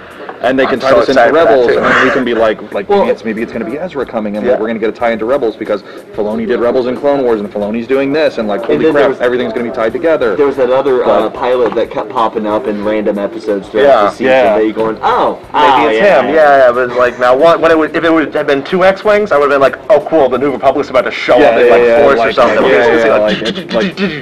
But no, it was like some ships are going to jump out of light speed and just absolutely deck them. Like, let's go. And then you're like, one? No, it was even cooler than that. Like a wave of ships popping out of light speed. Just all disappearing and very like. But the other thing too is I kind of wanted to get into this a little bit and we'll keep it short because there is time limit for each guest, so we don't want to bogart your time. Is the almost Marvel-like universe that they're about to create with Star Wars, with all of the series that they announced and the films and everything like that. As somebody that grew up on Star Wars, as somebody that's because I never really read the comics or the books or anything like that, so when Disney bought it and then retconned everything, it wasn't a big blow to me like it was to this guy or to somebody like you. Oh, I got my own gripes about that. But for them to kind of bring that sort of expanded universe back in a different medium, like, is that something that you look at and you're like, hey, that's really cool? Is that something that you're almost bitter about because they sacrificed everything that came before the new trilogy? And like what is your mindset on that? Because like I sat there and it's like Rangers of the New Republic, you're getting Rogue Squadron, you're getting Cassian Andor, you're getting Troopers, like you're getting all of these different things that are going to theoretically branch out and expand and explore the galaxy. Like, is that something that super excites you, or are you like, well, shit, I've been reading that for like the last 15, 20 years? Like, what? If you ask me when they said, oh yeah, bye to all that old stuff, I was furious. I was mad that we lost Grand Admiral Thrawn. I was extremely mad that we lost Karen Travis's amazing Republic Commando series because they retconned how the clones behaved for the Clone Wars show, and how Mandalorians behaved for the Clone Wars show. I boycotted Clone Wars for a very long time because of that, because they really killed my favorite series. Seeing how awesome Mando has been, seeing the world that they're willing to create, and seeing how much heart is in like stuff like Rebels and going back and actually watching the Clone Wars stuff, like. I think we're in good hands. I'm excited to see where it goes. I think that if the same kind of passion and love for the world, and not just the Jedi and the Sith, but the world itself, I think if we have that same passion going forward, we are going to see some amazing stuff. We are going to see some amazing things from a bunch of different creators and a whole new world of creativity that we're going to see and opportunities. Same time, let me have the end of the Karen Travis books. please. Yes. If anyone out there with decision-making purposes ever sees this, please let her finish. Well, we do have that poll at Lucas, so we can probably... Please. Yeah. So the one thing that, I mean, I understand that, Disney is very specific about trying to not water down their properties, so any thoughts of, at least now, going back to the old canon and trying to complete any stories there, just, that's not even in their thought process. Maybe it could be someday, but definitely not now. I understand that. But, I mean, yes, I think the thing that is getting me the most excited right now, that we're finally getting, that I think every big Star Wars fan had wished for so many years, is the multimedia experience that we're going to get with the High Republic stories. Be able to finally have that, okay, so we can have the stories in the comics and the books, and now at least one show, maybe two, depending, and possibly a movie at some point, all connecting together into a genuine connected story arc that we always wanted because it was something cool, but we knew we were never going to get. Yeah, right. So to see that as a possibility now, and to see what else they can do with that, is really nice. And honestly, yeah, I was always one of the Jedi fans, but to see how much of Star Wars has been given now to the non-Jedi parts of the franchise to try to give fans more, whether I've liked every aspect of it or not, once again, that's something else that we would never have gotten before, that now we get a more fully fleshed out universe in mediums that more fans are going to see, not just the hardcore fans. Yeah. So, I mean, yeah, it's kind of nice. So what you're saying is that Disney and J.J. Abrams saved Star Wars. Got it. Whoa. Filoni. Listen. Filoni and Favreau. That's it. JJ. I think you're really forgetting something that is important. What's that? Feige saved so much in terms of nerd culture, Yes. proving that a Marvel gigantic cinematic universe Could work. that could work, and people would keep coming back, and people would come into it. They get new people every time, and the movies would just get better. Yep. And like the fact that they're all having, they could, like when I saw Black Panther for the first time, like I've been a Spider-Man fanboy, Marvel fanboy for a long time. Yes. Black Panther has never been big in Marvel for for whatever reason. Yep. And then they freaking have M'Baku, who's like an F-list villain for a B-list hero, and then they come out and make him like one of the best parts of that movie because they just make good characters, make a good place, and people come. The entire universe was kicked off with a B-list level hero with Iron Man. Iron Man was never a top-flight, top-selling Marvel character, and they bet the entire universe on him. And it worked. You come out with, you let the creativity show, you put the passionate people with the talent in the right position, and people respect it, and that has opened the door for this stuff. Like we would never, even if the sequel trilogy ended up like kicking it out of the park, being the highest grossing movies of all time, we would not be seeing all these shows coming out if they had not proven that it's possible. Oh, 100%. And so like everyone's like, oh, who say Star Wars? It's like JJ, exactly. Feige and that whole team at Marvel saved not only Star Wars, but it's going to save a whole generation of nerds, and seeing their fandoms come to life in ways that would not have been possible otherwise. Yeah, I'm like, and Filoni was part of it too. Yeah. So I will say, just as the last item before we get to the Q&A with you, the other thing that I think Feige really deserves credit for, but even Feige was never able to accomplish until Filoni and Favreau got into the mix on this, was that Feige proved that the live-action universe was possible and gave Star Wars the chance. But because of all of the groundwork, the years of groundwork that Feige put in, now getting to be able to see something like the High Republic, something like what we're seeing with some of the upcoming shows that will also have potentially additional tie-ins in other mediums, that's something that even Marvel hasn't gotten the chance to do, where while the comics have been influenced by the movies, and character story arcs and development have been influenced by the movies, we haven't really gotten the comics like the full series of comics to directly tie into the movies, not like what we're about to get with Star Wars. Yeah. So the fact that if Feige proved that Marvel's universe was possible and gave Star Wars the chance, if Star Wars can prove that this new experiment can work, what other things can we see in nerd media come out because of that? Disney taking over the damn world. Well, listen, we're all going to be bowing to the mouse at some point. I accepted that when I was like 10, and he made the best movies ever. Praise and be I to was the mouse. like, watching Aladdin, and Don't ever question the mouse. exactly. No, you're not allowed to question the mouse. There's no such thing as questions. There's no such thing as questions. You spend money. You spend money, get product. Yes, sir, That's Mr. how Mouse. it works. Yes, sir, There's Mr. Mouse. no wiggle room on that.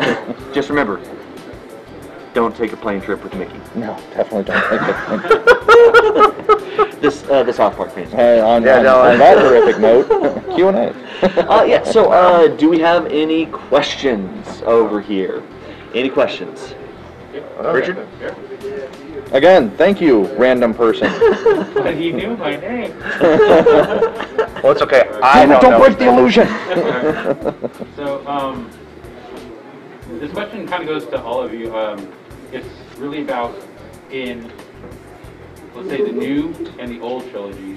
What really, give me one thing that really cheesed you off.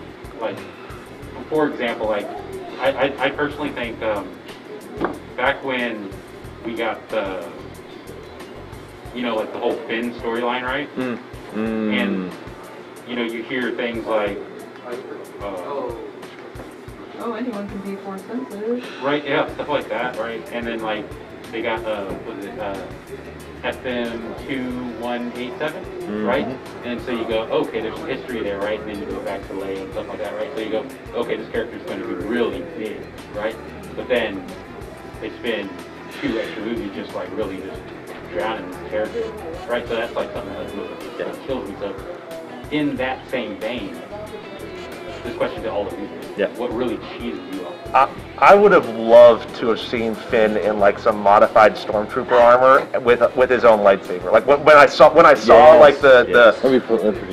especially when it's oh no, he's playing a stormtrooper, and then you see him with the lightsaber, and there was even a thing of John Boyega reacting to the trailer and flipping out, and I was like, oh my god, we're gonna get a dude in full on plate mail and lightsaber, and it's gonna be awesome. And then we didn't get that, and I was just like, this is.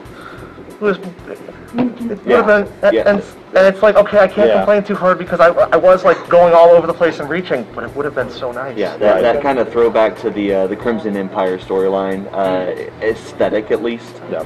But I mean, with Finn, there was so much they could have done with his story, and I blame Rian Johnson. Nope. I know what your opinions of him are, but no, he's an amazing director. I blame Rian Johnson for that one. That story had such a good setup and then got thrown away. So for me, I guess that goes hand in hand with my biggest problem with the new trilogy, which I'm sorry, The Force Awakens is an amazing film. It's exactly what Star Wars needed after the prequel trilogy. It minus needed the Raftars. Well, it needed the magic and the sense of wonder that was Star Wars for a new generation. But it was a great starting point, and I love Rian Johnson, Brick, Looper, both fantastic films. I've heard Knives Out is amazing. Oh, fantastic. But it's literally sitting on my dresser to watch. But just the fact that we had such an amazing starting point, and then The Last Jedi essentially tried to be its own starting point of its own trilogy. It basically took a hard left turn from hey, here's where we're going. We're cruising on the highway. We're going this way with this story. Our exit's going to be down there. Wait, why the hell are we taking this exit? Where are we going? Where are you taking me? It was very much and it's people complained about Disney being too hands-on with Marvel before the end of Phase 2, and you saw the reshuffling where basically Kevin Feige was just, here's the check, Kevin, just go do whatever you want. For them to be so hands-off with this trilogy really blows my mind, because they really let him do what he wanted, and he did some really interesting things that I liked, but he also took the story in a completely different direction where you literally handcuffed whoever was coming in to do that third movie. And originally it was Colin Trevorrow, and he had his own script, Duel of the Fates, and it took some stuff from the first two and would have basically kind of meshed them into one film. And Rise of Skywalker really hurt from that, because to get back to where you think the original or the new trilogy was originally going, that would have had to have been like a 3.5-hour movie at best. Well, and again, I think that's part of the reason, like I said at the beginning when I got on here, was I appreciated the prequels. Yeah. Because as much as people needed to say, Lucas, no, this isn't a good idea on a lot of that stuff, he had an idea of what was going to happen when, what the story beats were, and like what the whole story of all 3 movies was going to be. Yeah. And people like to make fun of the, like, it's like a poem, it rhymes, but like he had a plan for the whole poem to begin with, and let it all rhyme off each other, and then. And I don't think it's any like one director's fault. I don't think it's JJ's fault. I don't think it's anybody's particular fault. No. It's just there wasn't a cohesive plan for the whole 3 movies. It was, we're gonna let this guy do his thing, and this guy do his thing, and this guy do his thing, and we're gonna hope it works, and it didn't. Yep. Which is it's almost like the Marvel treatment, right? Like you have your own directors doing their own individual stories, and they all fit into the bigger universe. But they needed a Favreau or a Feige to be like, no, this is exactly like you have this much room to play in, but you got to hit A, B, C, and D. Stay Exactly. inside your sandbox. Yeah, exactly. Yeah, and exactly. So yeah, if I was disappointed with anything, it was that, like, I was gonna say if I want to steal some of those to put on camera here. Kyla, I swear, if you call him Baby Yoda, I'm throwing stuff at you. Bring him around. I was wondering if those were going to make an appearance. Oh my God, it's Baby Yoda! It's Baby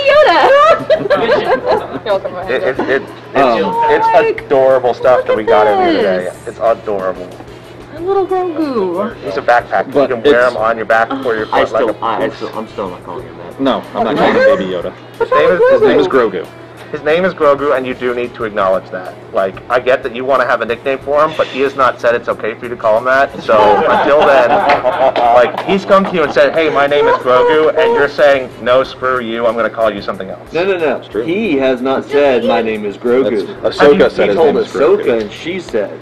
At the moment he says my name is Grogu, well, he can't really even talk if it's right an now. I am Groot kind of thing. I'll accept He it. is literally showing classic sides of trauma, going back to a childlike state, therefore losing his ability to talk until that trauma is he addressed. actually responds to the name Grogu. Yeah, like every time someone says Grogu, he's like, "Huh?" It is the cutest reaction to German Shepherd ears. What? He also responds when Mando calls him the child. Kid. So, kid. Because that's a nickname he's accepted from his new dad. Yeah, kind of like Kratos calling him boy. Yeah. War. Listen, if Pedro Pascal comes and calls me kid, I'm on board. Whatever you need, sir. Yeah, dude. Whatever you need, whatever you want. Grogu's adorable. Grogu is awesome. He is absolutely a breath of fresh air that Star Wars needed. To jump people on board of a show that I think, if they even if it was 99% the same show, but this guy was not as cute as he was. Well, and that was the brilliance of it too. Is like you have it. It's going to be this western in space, and it's going to be like the old spaghetti westerns and big gunfight at the end of the episode, and then you see this little guy, and you're like, I can't not watch it anymore. What the what? Well, did you see the original drawings of what Grogu was supposed to look like? He looked like a miniature version of Yoda. Like they made him look older. Like he doesn't look like a miniature version of Yoda now? No, like they took the whole like the Gizmo if you took his fur off. Yeah, they look like Yoda. White wispy hair, They just they just decreased the size on him like 3 steps. Yeah, like darker green skin, whatnot, as opposed to that adorable mess. Like they made him. Why is he a mess? He's adorable and a mess. Have you not seen him eat macaroons? Or other living things? Trying to wipe out a race. That was like the darkest part of that That was whole show. hilarious. Like he's sitting there he's intelligent enough to know that those are important. Maybe he doesn't understand the full concept, but he understands those are important. And he keeps killing them! He looks like Boba. Can you blame him? Who doesn't like Boba? I'm telling you, if they don't come out as the season 3 finale with him being the secret Sith Lord behind the entire sequel trilogy, I'm boycotting. That's rough. But with that, thank you so much for your time. I'm happy to have done it. We have officially gone through the questions that have been given. So, all right. Well, then I think definitely not a stock question that we planted. I got more. Well, then should I leave this guy with you guys? Do you need to hold him for a bit? Yes. Okay. Well, I'll leave you with Grogu. Yeah. What's his name? And I'll leave you with the Grogu hat. There we go. And then I got one of my coworkers who's also been around here for quite some time, Logan. He's definitely one of the other guys who knows just about everything about the store. Okay. And yeah, I saw that too. It was like, uh-oh. You saw nothing. Pay no attention to the man behind the curtain. Yeah, so I'll hand it off to Logan, and thanks for having me, guys. That was a lot of fun. We appreciate it. Thank you. Louder! You bastards. Hey. Hello. How are we doing today? Doing pretty good. Good. That's a tough act Good to see you again. Yeah. Good to see you too. No, that's just bring your A game. That's all. That's usually all I got. Okay. All right. So, Logan, hear that you are the guy to talk to about comics and board games, and tabletop. Less comic books, but more board games and like the toys, collectibles, Gundam stuff. Speaking of Gundam, it looks like you brought some goodies. I brought a couple things just to, we're kind of picked over at the moment because of the holiday sale and everything, but I just brought a couple things because if anyone had any questions, or I can show you kind of the entry points. So I'm assuming you actually keep up with the Gundam lore itself as well, or you just like, these are pretty? Yes and no. Okay. The Gundam lore, it's worse than Star Wars. Yes. Because you have a... Is it worse than Fate Zero? I think it set the bar. So you have the main Gundam universe, which is called Universal Century, and then you'll be watching something like, wait, that didn't happen in this at all, and then you find out you're watching a completely different alternate universe timeline of the same show that you're watching, and there's no real indicator of what you're watching. Oh, that sounds super helpful. Yeah. But there's like Universal Century, Calamity Central, Colony Century, stuff like that. So which one does Gundam Wing fall under? It's actually in its own little pocket. It's the After Colony storyline. Okay. Which one does G Gundam fall under? That I don't know. Because G Gundam, I never really got down that rabbit hole, even though it's just fantastic. Like some of the weirdest robots that you've ever seen come out of G Gundam. What?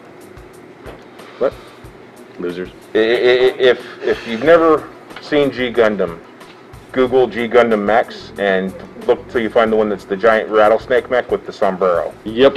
It's still not as weird as some of the animes I've seen, like the cute girl turning into the mech. So I mean. Yeah. Well, then you had like Unicorn Gundam, you had Pocket Gundam, which they're like little chibi Gundams running around. I'm like, what in the hell? And like Unicorn Gundam's out of actually the franchise I followed most, which is Universal Century. Okay. That was the original. It's the longest running, has the most content for it. And that's the one that the original Mobile Suit Gundam. Yes, the original Mobile Suit falls out of that. From like the 70s or 80s. 76, I think. Yeah. Okay. Yeah. But I got a couple things, like we have... So what we got? Just a couple, like, don't have a lot on the shelf, but have a couple high-grade kits, just some more of the iconic. Okay. This is... Who's this guy? The RX, I'm bad at remember them, this is 78 GPO-2A. Now, which series is this from? So you have the original series. Surprised you didn't these before. Yeah. Dude, you've seen me with Pops. Oh, I know. And then It would probably be worse with these. There's a couple little series after, and this happens in Stargazer, where you have the Republic of Xeon captured one of the two prototypes, and this is the one that they technically captured. Okay. That they literally, like, if you look at it, it's swole to the gills with armor. Yeah. They threw all of their tech on it to have a massive weapons platform to attack back. It's really just basically it's either 3 episodes or one big long movie. Okay. It's super space opera-y. It's super good. Okay. And it's just one of the more iconic ones from the history. Now, what are these guys called? These actual figures? Gundams. They're Gundams, or they're called Gunpla as a hobby because Gunpla stands for Gundam Plastic Model Play. Japan just abbreviated it. Okay, so Gunpla. Gunpla. Everyone has an abbreviation. And these are just a couple iconic kits that I really enjoy. Like, I built both of these. Okay. How long did each one of them take? This one took about 2 hours. Another whole other hour we're doing like the decals and stuff, which I hate doing because I have giant man hands. Yeah. Or ham hocks, whatever you want to call these things. Frying pans? Frying pans, yep. Yeah. This one took considerably less. I really like this one. It's based off the ARC 178-2 frame. But they added a couple things to it and just made it a really beautiful little kit to build. So how extensive is the building process for these? Like, I mean, are they like literally piece by piece by piece by piece? Or are they in like bigger pieces and they're a little bit easier to put together? Never looked inside a box, have you? I have not. They can be a little intimidating. I don't know how to get these bands That's back one way to on. put it. It's a little bit of both. Okay. Oh, So sweet hell. You're gonna have this little screw pieces here. Okay. And that's going to be all the little rubber caps that go inside the jointing so it can actually be posable. Okay. And then, like, if you're looking here, this part here is like the end of the shield. Yeah. So you'll have some small pieces and some larger pieces. Like you go through and you like break off the plastic pieces. Oh wow, yeah. Yeah. You get real in depth with it. Yeah. So it's not any more difficult than building like World War II Models. model kits. Like I originally got into model building back when I was probably 11 or 12, building World War II airplanes, Spitfire, stuff like that. Yeah. I just thought they were really cool, and Life then size, right? and then being the dumb little kid I was, it's like, cool, let's load it up with firecrackers. Oh. Nice. Okay. I mean, yeah. As you do. Hey, you're trying to be realistic, okay? The really cool thing is, I got into Gundams. I grew up on the West Coast originally, so I had a lot more exposure to Outside? Question mark? outside, and then I grew up in technically the northwest section of Eugene, Oregon, and we had basically it was called Little Japan just north of us. Oh, very cool. So if you knew what channels to tune into, you could watch anime, you could watch Japanese TV drama. Cool. If you knew where to shop, you could actually buy Gundams in the little Japanese convenience stores. Okay. But kind of shows you what it looks like all assembled. But the great thing is the kits, the instructions, while they look crazy, Oh wow, yes they do. there's no real language to it. It's just step one, put piece A with piece B. Oh, And they took the Lego route then. yeah, they took the Lego route. Yep. And depending on which version of that, you got the snap or the glue. So Almost all of the current Gundam model kits are all snap. Okay. really, Even they're the bigger being kits? that nice to people now. Okay. Well, the big thing is the customizing side of the hobby is insane. So being able to build something, then take it back apart, and then customize those pieces and put it back together, so you have your then custom built Gundam. Yeah. Gotcha. Okay, that makes sense. Kind of became a big deal, and like even the bigger, higher grade kits, like this guy here, is all going to be snapped together. Let's show that on the screen. That's, Good grief, that is gigantic. yeah. What's that one called? This is the Crossbones. It comes out of its own little movie by a similar name. Basically, if you ever wanted to see what happens when you get pirates in Gundam, that's this guy here. Oh wow. I feel like that's I a see, must. Like, Got it. Like, Like- little model heart is like starting The to little form. skull and and- crossbones. Oh yeah, on the yeah, yeah. chest. That's hilarious actually, yeah. Or he's getting ideas for DC characters. That one drew a little bit from the Captain Harlock kind of storylines, where you had space pirates and the army, and the pirates weren't necessarily good, weren't necessarily bad. They were just pirates. They're just pirates. Doing their own thing. Yeah. Just being pirates. But no, it's one of those things. I grew up West Coast. I have gotten to board gaming at the age of 8 when Hero Quest came out. Yeah. Oh, nice. Okay. And it was all downhill from there. Got just into it from there. I don't know if any questions or where you want to go. Actually, we just got one online that feels very appropriate. All right. What has been your favorite game to play during quarantine? So during quarantine, favorite game for me has been a little tile place game from Z-Man Games called Akratiri. Okay. Okay. It's just me and the wife at home most days. Because I work here, I try not to socialize too much outside of work, because You know. I come into contact with so many people here. Well, So just lots of two-player, and it's been Akratiri. It's just a little two-player. You're playing is basically Spanish explorers, and you're somewhere in Central South America, Okay. and you're trying to find the different trade cities. And you're trying to find gold and stuff to take back to the old world with you. Nice. Okay, that's actually kind of cool. Yeah. Tile placing kind of like a. Kind of like Tutorial, like where more you're like like- Carcassonne. Okay. And you place the tiles, and then you explore the tiles. Okay. Got it. Huh. Interesting. It's a lot of fun. And then the other one that me and the wife have enjoyed a lot is a game called Dice Forge. And it's a dice game that feels more like a deck builder because you have 2 dice, and every turn you're changing the sides out on it. You're rolling those dice so many times, it just feels like you're drawing cards for resources. Interesting. Which, I mean, speaking of dice, the dice selection that you guys have here is, I think calling it impressive may be a bit of an understatement. Having done some travel, I've never quite seen a store with a selection quite like it. Yeah. Outside of trade shows. Yeah. Yeah. It like is. online specialty shop. It can almost be intimidating. Resin Yeah. dies. Like, The last year we took it from being just 2 main product lines, which were the Kaplow dice and the Chessex dice, and we added metal gaming dice into it. We added the Nordic Forge metal dice to it, and the Gemstone dice, Sirius dice. Like I was like, cool. Wait, what? Pretty math rocks go click clack once one. Yep, definitely. That's actually very poignant, yes. No. Way more poetic than I could make it. Exactly. There are definitely days where it's like, oh, the dice goblins are here. And it's just fun to watch them. Fun to watch them dig and be excited about, oh, I found the one, you know? Okay, so in The one to rule fairness, them all? What, have Yeah, y'all not pretty heard much. Dice Goblin before? Oh, no, I lost it. Okay. yeah, no, dice goblin, dice hoarders, dice, yeah. Dice whores. So, Like, oh, we've they, got one over here that has a... it is impressive, yeah.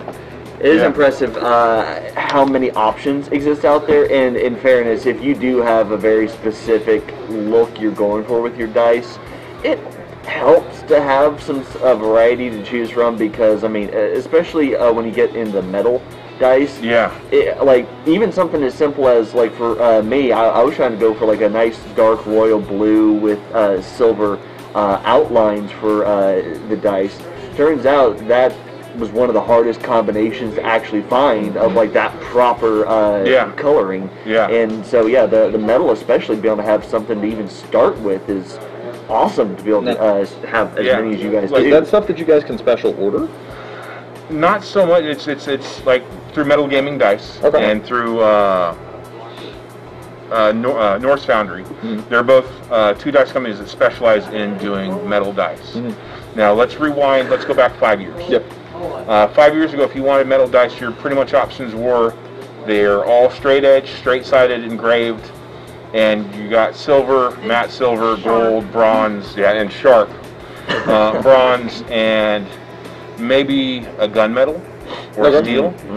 And that was 5 years ago, and that was pretty much your entire option. Sure. They were easily like $60 a set. 60, 75 bucks. This last year, because there's been so much mania behind, well, metal dice roll better, and there's nothing really to prove that. They roll better, they look better, they're more prestigious, or as a DM from the standpoint, it's like, cool. I have my screen up, I'm going to grab my metal dice and roll my metal dice, and you're just going to hear thud, thud, thud, thud, thud. It's the intimidation factor. To the drama of the roll. Yeah. I like dice that light up because you don't know what it's lit up on. And you just see my face glowing red, and you're just like, so there's a whole thing about it. The last couple of years they've become huge. And with Metal Gaming Dice and Nordic Forge, they're engraved dice. There's more designs, more colors. There's different colors coming out. There's actually Norse Foundry did a series that we carry, and they're aircraft grade aluminum dice that have the splatter patterned anodized ceramic coating on them that are scratch resistant and chip resistant. Okay. And for them to put a coating on that's really neat. Yeah. So you get these dice that have a lot more personality to them. We had one set that was kind of a gunmetal dye color. Okay. But it had this crimson splatter on it, so it looked like they were blood splatter dice. That's dope. Oh, nice. That's really dope, actually. But yeah, it's in the last couple of years. Like I remember, I first played Dungeons and Dragons when I was 8 years old, and it was double whammy in '89 because I got Hero Quest earlier in the year, and really got into that. And my brothers at the time were just getting into Dungeons and Dragons, and my brothers were 6.5 years older. Okay, so so you got to play with the big kids. I got to play with the big kids. I was super thrilled. Yeah. how often were you creating a new character sheet playing with the big kids? At that point I wasn't creating my own characters. Okay. Okay. I was giving you the handouts. I was 8 years old. hand-me-downs. They were having a hard time getting their friends, because I think they were in middle school at the time, Yeah. over on a regular basis. So like, hey, you play Hero Quest. You're 8 years old. You could probably play a barbarian. Just go whack stuff. Just go whack stuff. So yeah, I played the barbarian, Get and angry, take half damage, go hit things. Yep. and the first campaign I got into was Expedition to Ravenloft. So I was sitting there, it's like, this is scary. I'm going to hit it with the axe, you know. Swing hard. Yep. And that was the start of it. Yeah. Okay. I've been playing Dungeons and Dragons regularly ever since. Very cool. Nice. So more of these guys, because I'm actually very fascinated by these guys. So on these guys, I guess,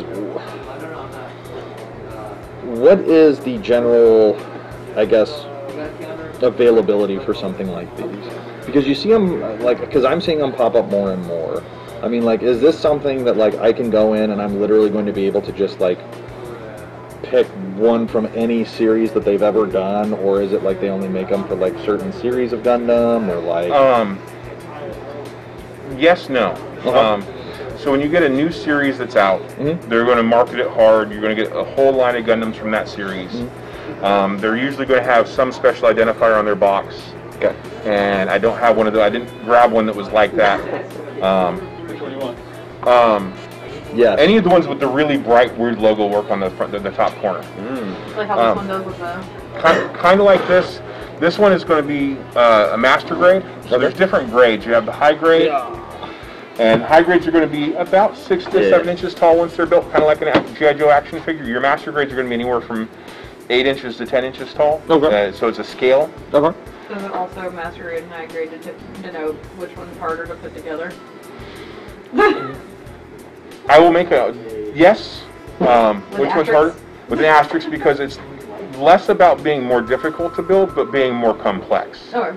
Like this guy's going to have a whole internal skeleton, whereas that guy's just going to be pieces of Just shell. Yeah. Yes, this will be a good example. Okay. Nice. What do we got? So this is technically not a Gundam, but it's going to work. You're going to see like the logoing for the series it's from in the top corner. Okay. Whereas this guy, you're just going to see the general name. Yeah. And if you flip to the corner, it's going to be the high grade kit number 069. Okay. That's 066. Okay. And so, say 4 or 5 model kits from this line maintain their popularity and become super popular or iconic. Okay. Once they discontinue this line here, Yeah. or this line here, I'm sorry, they'll then archive it either into the gold series or into a silver series, and those are going to be regularly reprinted throughout the rest of the lifespan of the Gundam. Okay. Now, is it kind of like a comic book reprint where it's exactly the same thing, just, you know, different year that it was made, or is there anything that is different about the remakes once they get to that status versus the first run of them? So, usually, this is even a better example. Okay. Because this is actually Gundam. You're going to have the whole series there up in the corner. Nice. Oh, yeah, okay. That's Build Divers or Build Fighters. Okay.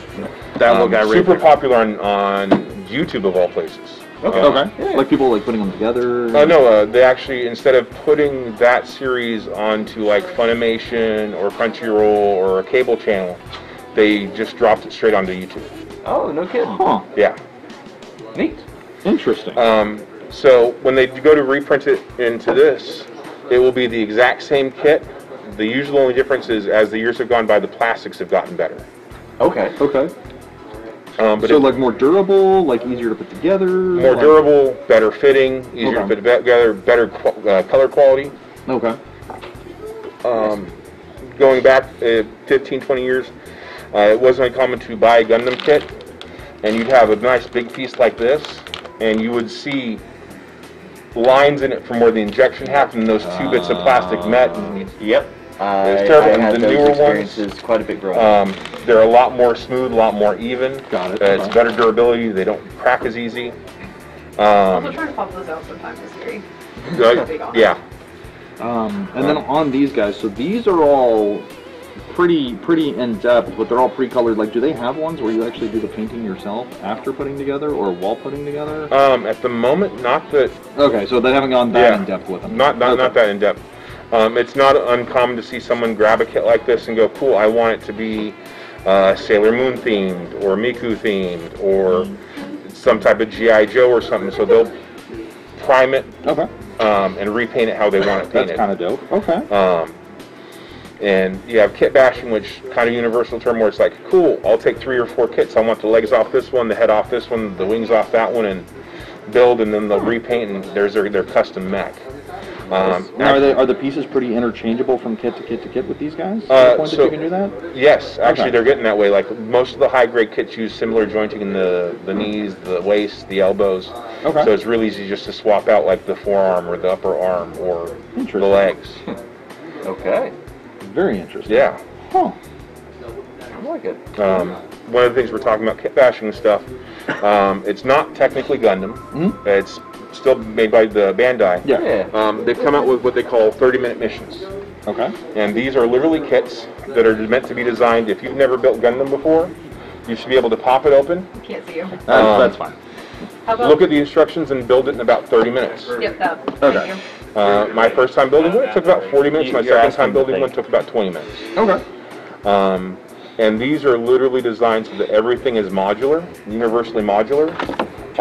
So it is designed to literally like take multiple kits Oh wow. and just blend them together And just however kinda you make want however to. you want. Yeah. Okay. And in Japan right now, they're working on a tabletop game for these, where everything's point-based and play skirmishes with them. Ooh, that would be fun. So it's a neat one. Yeah. And if you're wanting to get into the hobby, wanting to give it a try, the 30-minute mission kits are a phenomenal start point. Mm-hmm. Because as we're seeing here, they're about half the price of any other kit you'll find. Yeah. So it makes them significantly more affordable, easier to get into, and they're an easier entry point. Okay. Nice. And all the iconography and the instructions is the same iconography. Yeah. So, Very cool. yeah. So we are coming up close to that fabled 2-hour mark that is usually only when our buddy David comes on to the show. So let's talk for go 45 more minutes. All right, what do we got? to jump into a little Q&A. Yeah, so are you the board game whisperer? Yes. That's actually what I was going to bring up. So I've been told that I have to refer to you as the board game whisperer. You don't have to. No, that's what he told me. That's Tom. So- She's Not requiring all it, of his so, I mean, ideas it's are good fair. ideas. Yeah. So I was gonna say, could you potentially make a board game suggestion for Mike here to see if I can convince him to play something with me? All right. Because I don't want to have to spend more time with you. That's a lie. Noted. Poisoning your breakfast tomorrow morning. Hope you enjoy your last meal. Always check Your the normal salsa. cooking is like poison anyway. So Always That's check. a lie. You devour all of my food. I made you a homemade pancake. I burned myself for you for a homemade pancake. I didn't tell you to burn yourself for me. Okay? You like my food. Nah, it's okay. Uh-huh. So yes, is there a board game that you could suggest? Well, like the weird thing is like I So can that I suggest can board games appease for all her days, but the Enough question is that going she'll to be: leave me alone. do y'all play any board games already? No. Do y'all play any video games? Yes. A ton of them. What kind of video games do you like? I am a mixture of RPGs, sports games, turn-based RPGs. Sorry, sports games, shooters, anything else in between. Alright. Action adventure, horror. So, I mean, I played a lot of other things too. So, I mean, it's mostly trying to find something that he would play. Like, I like to play, like I play World of Warcraft. Like, I'm an Okay. officer in my guild. Like, shooter games with him. Also, slice of life games. Like, just restarted my island and passing yesterday. So. Ooh, that's rough to restart your island. It was. She hadn't touched it in like months. Gotcha. I haven't touched it in about 5 months. So I was like, let's start a Do whole you new have island. any really good murder mysteries that aren't like Clue? At the moment, again, because of the sale, Yeah. unfortunately, no, I don't. Are there ones that you could recommend? There's one that's going to be cooperative, well, semi-cooperative. You need more than just the two of you, which is going to be kind of a downer for you right now. But it's Deception Murder in Hong Kong. Ooh, And it's one of those, you don't know who did it. You are all bystanders at some event. Like the initial thing is you're in a tram car going from the top of Mount Fiji back down into the town. Stuff happens, someone dies, and you know it was someone that was on the tram car, Okay. but you don't know who did it. This sounds like a And murder mystery. I just everyone, think D&D. everyone has their own little sheets and checklists. Okay. The person that did it knows that they did it.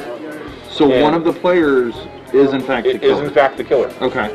And while everyone's asking questions and taking actions and trying to deduce who did what motives were, and stuff like that, and check things off your checklist, Yeah.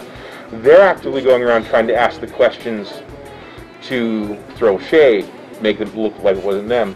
even to the point where there's certain actions that they can take to foul up the evidence if they get the opportunity. Oh, that sounds So fun. it's Among Us? Yes, See, I was about to it say is that. Among Us as a murder mystery game. And what is this game? Deception, Murder in Hong Kong. That sounds super fun. Now that being said, you're going to have in that same vein of social deduction games, you're going to have like The Resistance and Werewolf. Okay. But if you're looking for specifically that murder mystery kind of thing, Yeah. that one really captures that feel. What is the fewest amount of players that you can play and still have like a thoroughly enjoyable experience? On that one, I'd say 5. Yeah, that's We going have to be a the... whole apartment full of people. Let's go. Yeah. Now that being said, if it's just the two of you and you want a really good time solving a murder, Just go commit one? Oh no, I wouldn't be solving it then. I could not recommend that one. It's Chronicles of Crime. Okay. I think we have it. He's going to go check. Do you? Okay, we'll buy it today. It is a cooperative game. Okay. And it's kind of a misnomer because it is a board game, but it is also a phone game. All the cards have little QRs on them. You'll get your case file, and it's like murder was conducted so-and-so location. This is what happened, and you are working as the detective and the investigator to go around, round up your suspects, scan the cards, ask the questions into the app. That kind of sounds dope. Huh. Get your clues together, and then once you get enough stuff, submit to the game. Hey, so-and-so did it. Here's our proof. Very interesting. How long does a game of that usually last? The first time I played it, it took me and my wife 7 hours to figure it out. That's because we kept asking the wrong questions. And So that you were like Detective Spooner and iRobot. yes, yes. Bad cat going on. But I don't think he like found the it, bars that unfortunately. got kidnapped? But the really cool thing about it is you download an app, and the app comes with like 7 free cases, and you can replay the same case a couple of times because it will randomize some of the variables. That's kind of cool. But they've also come out with expansions. Like there's one that's basically you're playing same cards, same stuff, but you're playing London 1952. So it's you're playing Scotland Yard. There's another one that is a crime noir where you're America 1940s. Suddenly I have them excited and so thrilled. Yeah, it's really good. It's great because it's cooperative, so you're not playing against each other. You're playing With each other, cooperatively with each other. And is that 2 only, or can you play with like You 3 can or play 4 people? 3, 4, 5, 6. The more people you get, the weirder it gets, though, because it's all of a sudden you're playing a committee of investigators. Too many cooks in the kitchen is what I'm hearing. Yeah, Sherlock, you need a Watson. but 2 to 4 players on that one's phenomenal. Nice. Or an Inspector Spacetime and his Constable Reggie. The big thing right now is, other than the How to Host a Murder dinner parties, a lot of the murder investigation games, especially with everyone kind of playing within their own family groups or house groups, those have been really popular because most of them are cooperative. Right. Nice. Okay. Which I think might be better because Yeah. you and I get too competitive even when playing things like Mario Kart. I don't ever get competitive. I don't know what you're talking about. Uh-huh. You guys did not have it, right? No, you look. Can you order it? We'll do that before we leave. So we do have a question from some mysterious person online. Who knew? Asking. Someone just got thrown under a bus and I didn't know who. That one. D&D, online or in person? Well, online right now, but I miss in person so much. Do you have? Aside from the lack of the direct interaction that online gives you, do you feel like the in person has any other advantages to the online? Body language. Yeah. There are definitely things that happen around a table where you can read off people's moods. Like someone's doing the head nod, like, hey, you need to do the thing. Though the great thing with doing it online is you can open up the group chat here for Discord, and you can be talking. You can shoot someone a message like, hey, what about this? Yeah. And the DM has no idea. I know, trust me. I'm the DM for the group. And then the DM can We don't ever send messages that you're not a part of. So the DM can do the same, like, hey, you need to make a will saving throw, don't tell the group. You know, it's just one of those things where, okay. I've done it a couple times. That's, like actually, in our last one, she's like, everybody make an investigation, or a perception. Yeah. Yeah, but And then everyone she was like, perception check. okay, I need to message, and then she's like, okay, and then I see like is typing to me specifically. Yeah. And then she's just like, did you get that? And I was I like, specifically sure. told like each person who passed perception check, like they each saw something very specific, but only one thing was actually useful. Right. Right, so I have been in the same game with the same group of guys now for 5 years. Nice. And we've only missed a handful of Mondays in that 5 years. And this year was one of the ones where with a couple different changes, it's D&D's been usually 3 out of the 4 in a month, and then that 4th one ends up being like, cool, we're going to play board games or other things over Steam. Yeah. Tabletop sim. Yeah. But it's one of those things. I just miss hanging out with the guys in real life. It is one of those things where when things closed up the first time, I don't know how much we want to touch on COVID or anything. Yeah. But we literally watched as the D&D community here continued playing multiple in-person house-to-house session games. Awesome. And then COVID just spread through that community so fast. Unfortunately, it sucks, man. It Yeah, really does.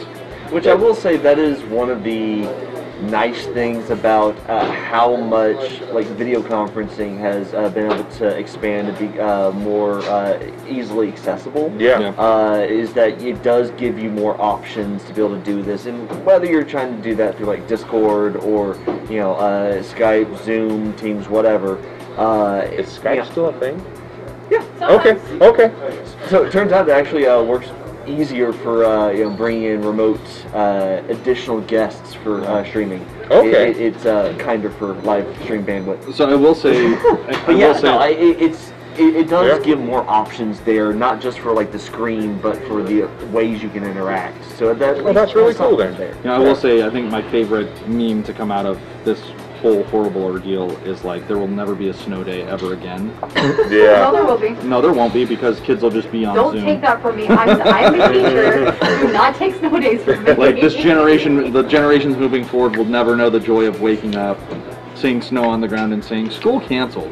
Let's go. It's just going to be, log into your first class in the next 20 minutes. So being that kid that grew up on the West Coast, like my first year here in Texas, it was it's snowing.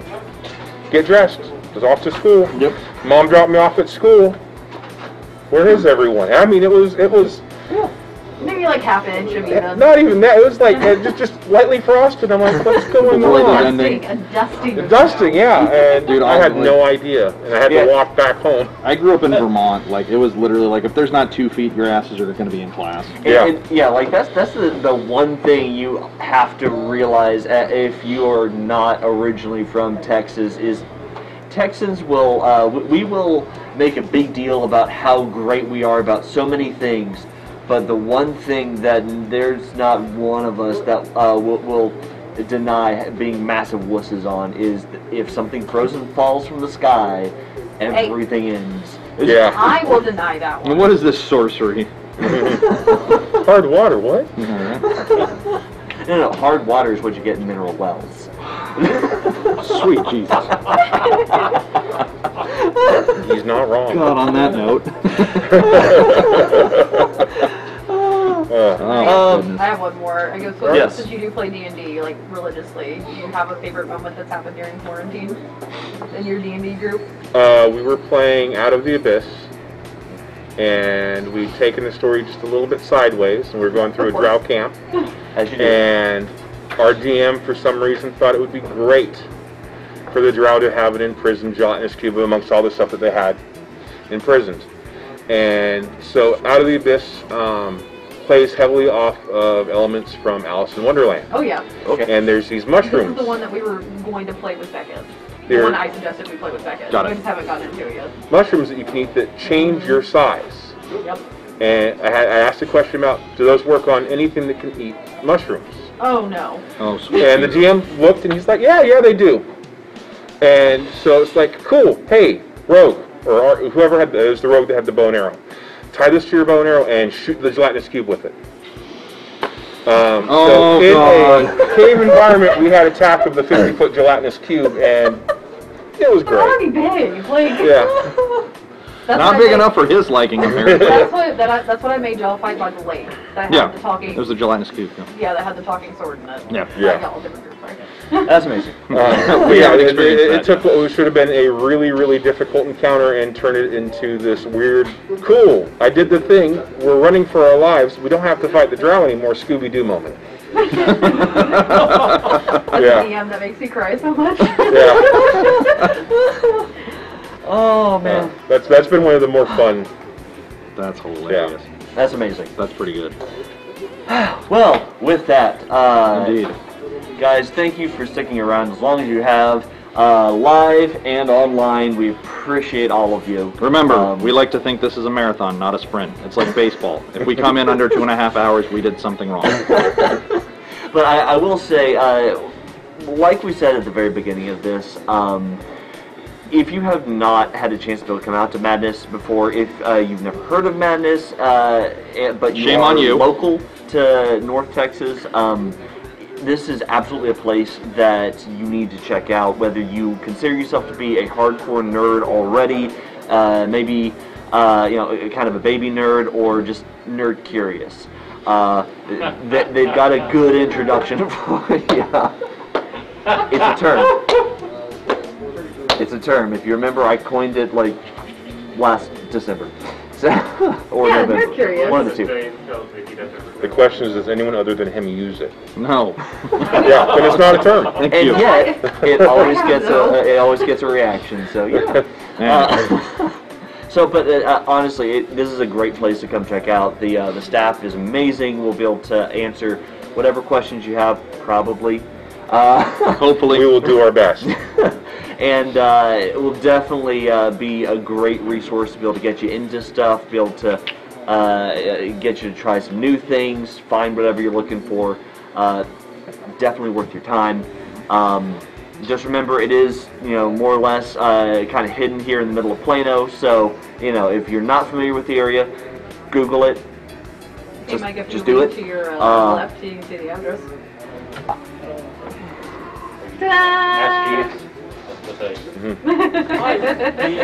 And, of course, they are also on Facebook, Twitter, Instagram, and YouTube. And, of course, their website. MySpace? He is Tom from MySpace, right? Right? So, My what? but seriously, guys, You do look a little different not standing in front of that dry erase board. But seriously, if you haven't come out here, do it. It's amazing. Quit being lazy. Get out and do it. Yeah. But remember, safely with mask. mask, social distance, be nice, be safe. This is 2021. We will do better. Just Seriously. not wood. Damn it. Yeah. I mean, you are in Bellwood. Yeah, that's what I'm like. Anyway, but guys, thank you so much for joining us. As always, the same shilling as the beginning of the show. If you have not already, please don't forget to like our video and follow us over on Facebook.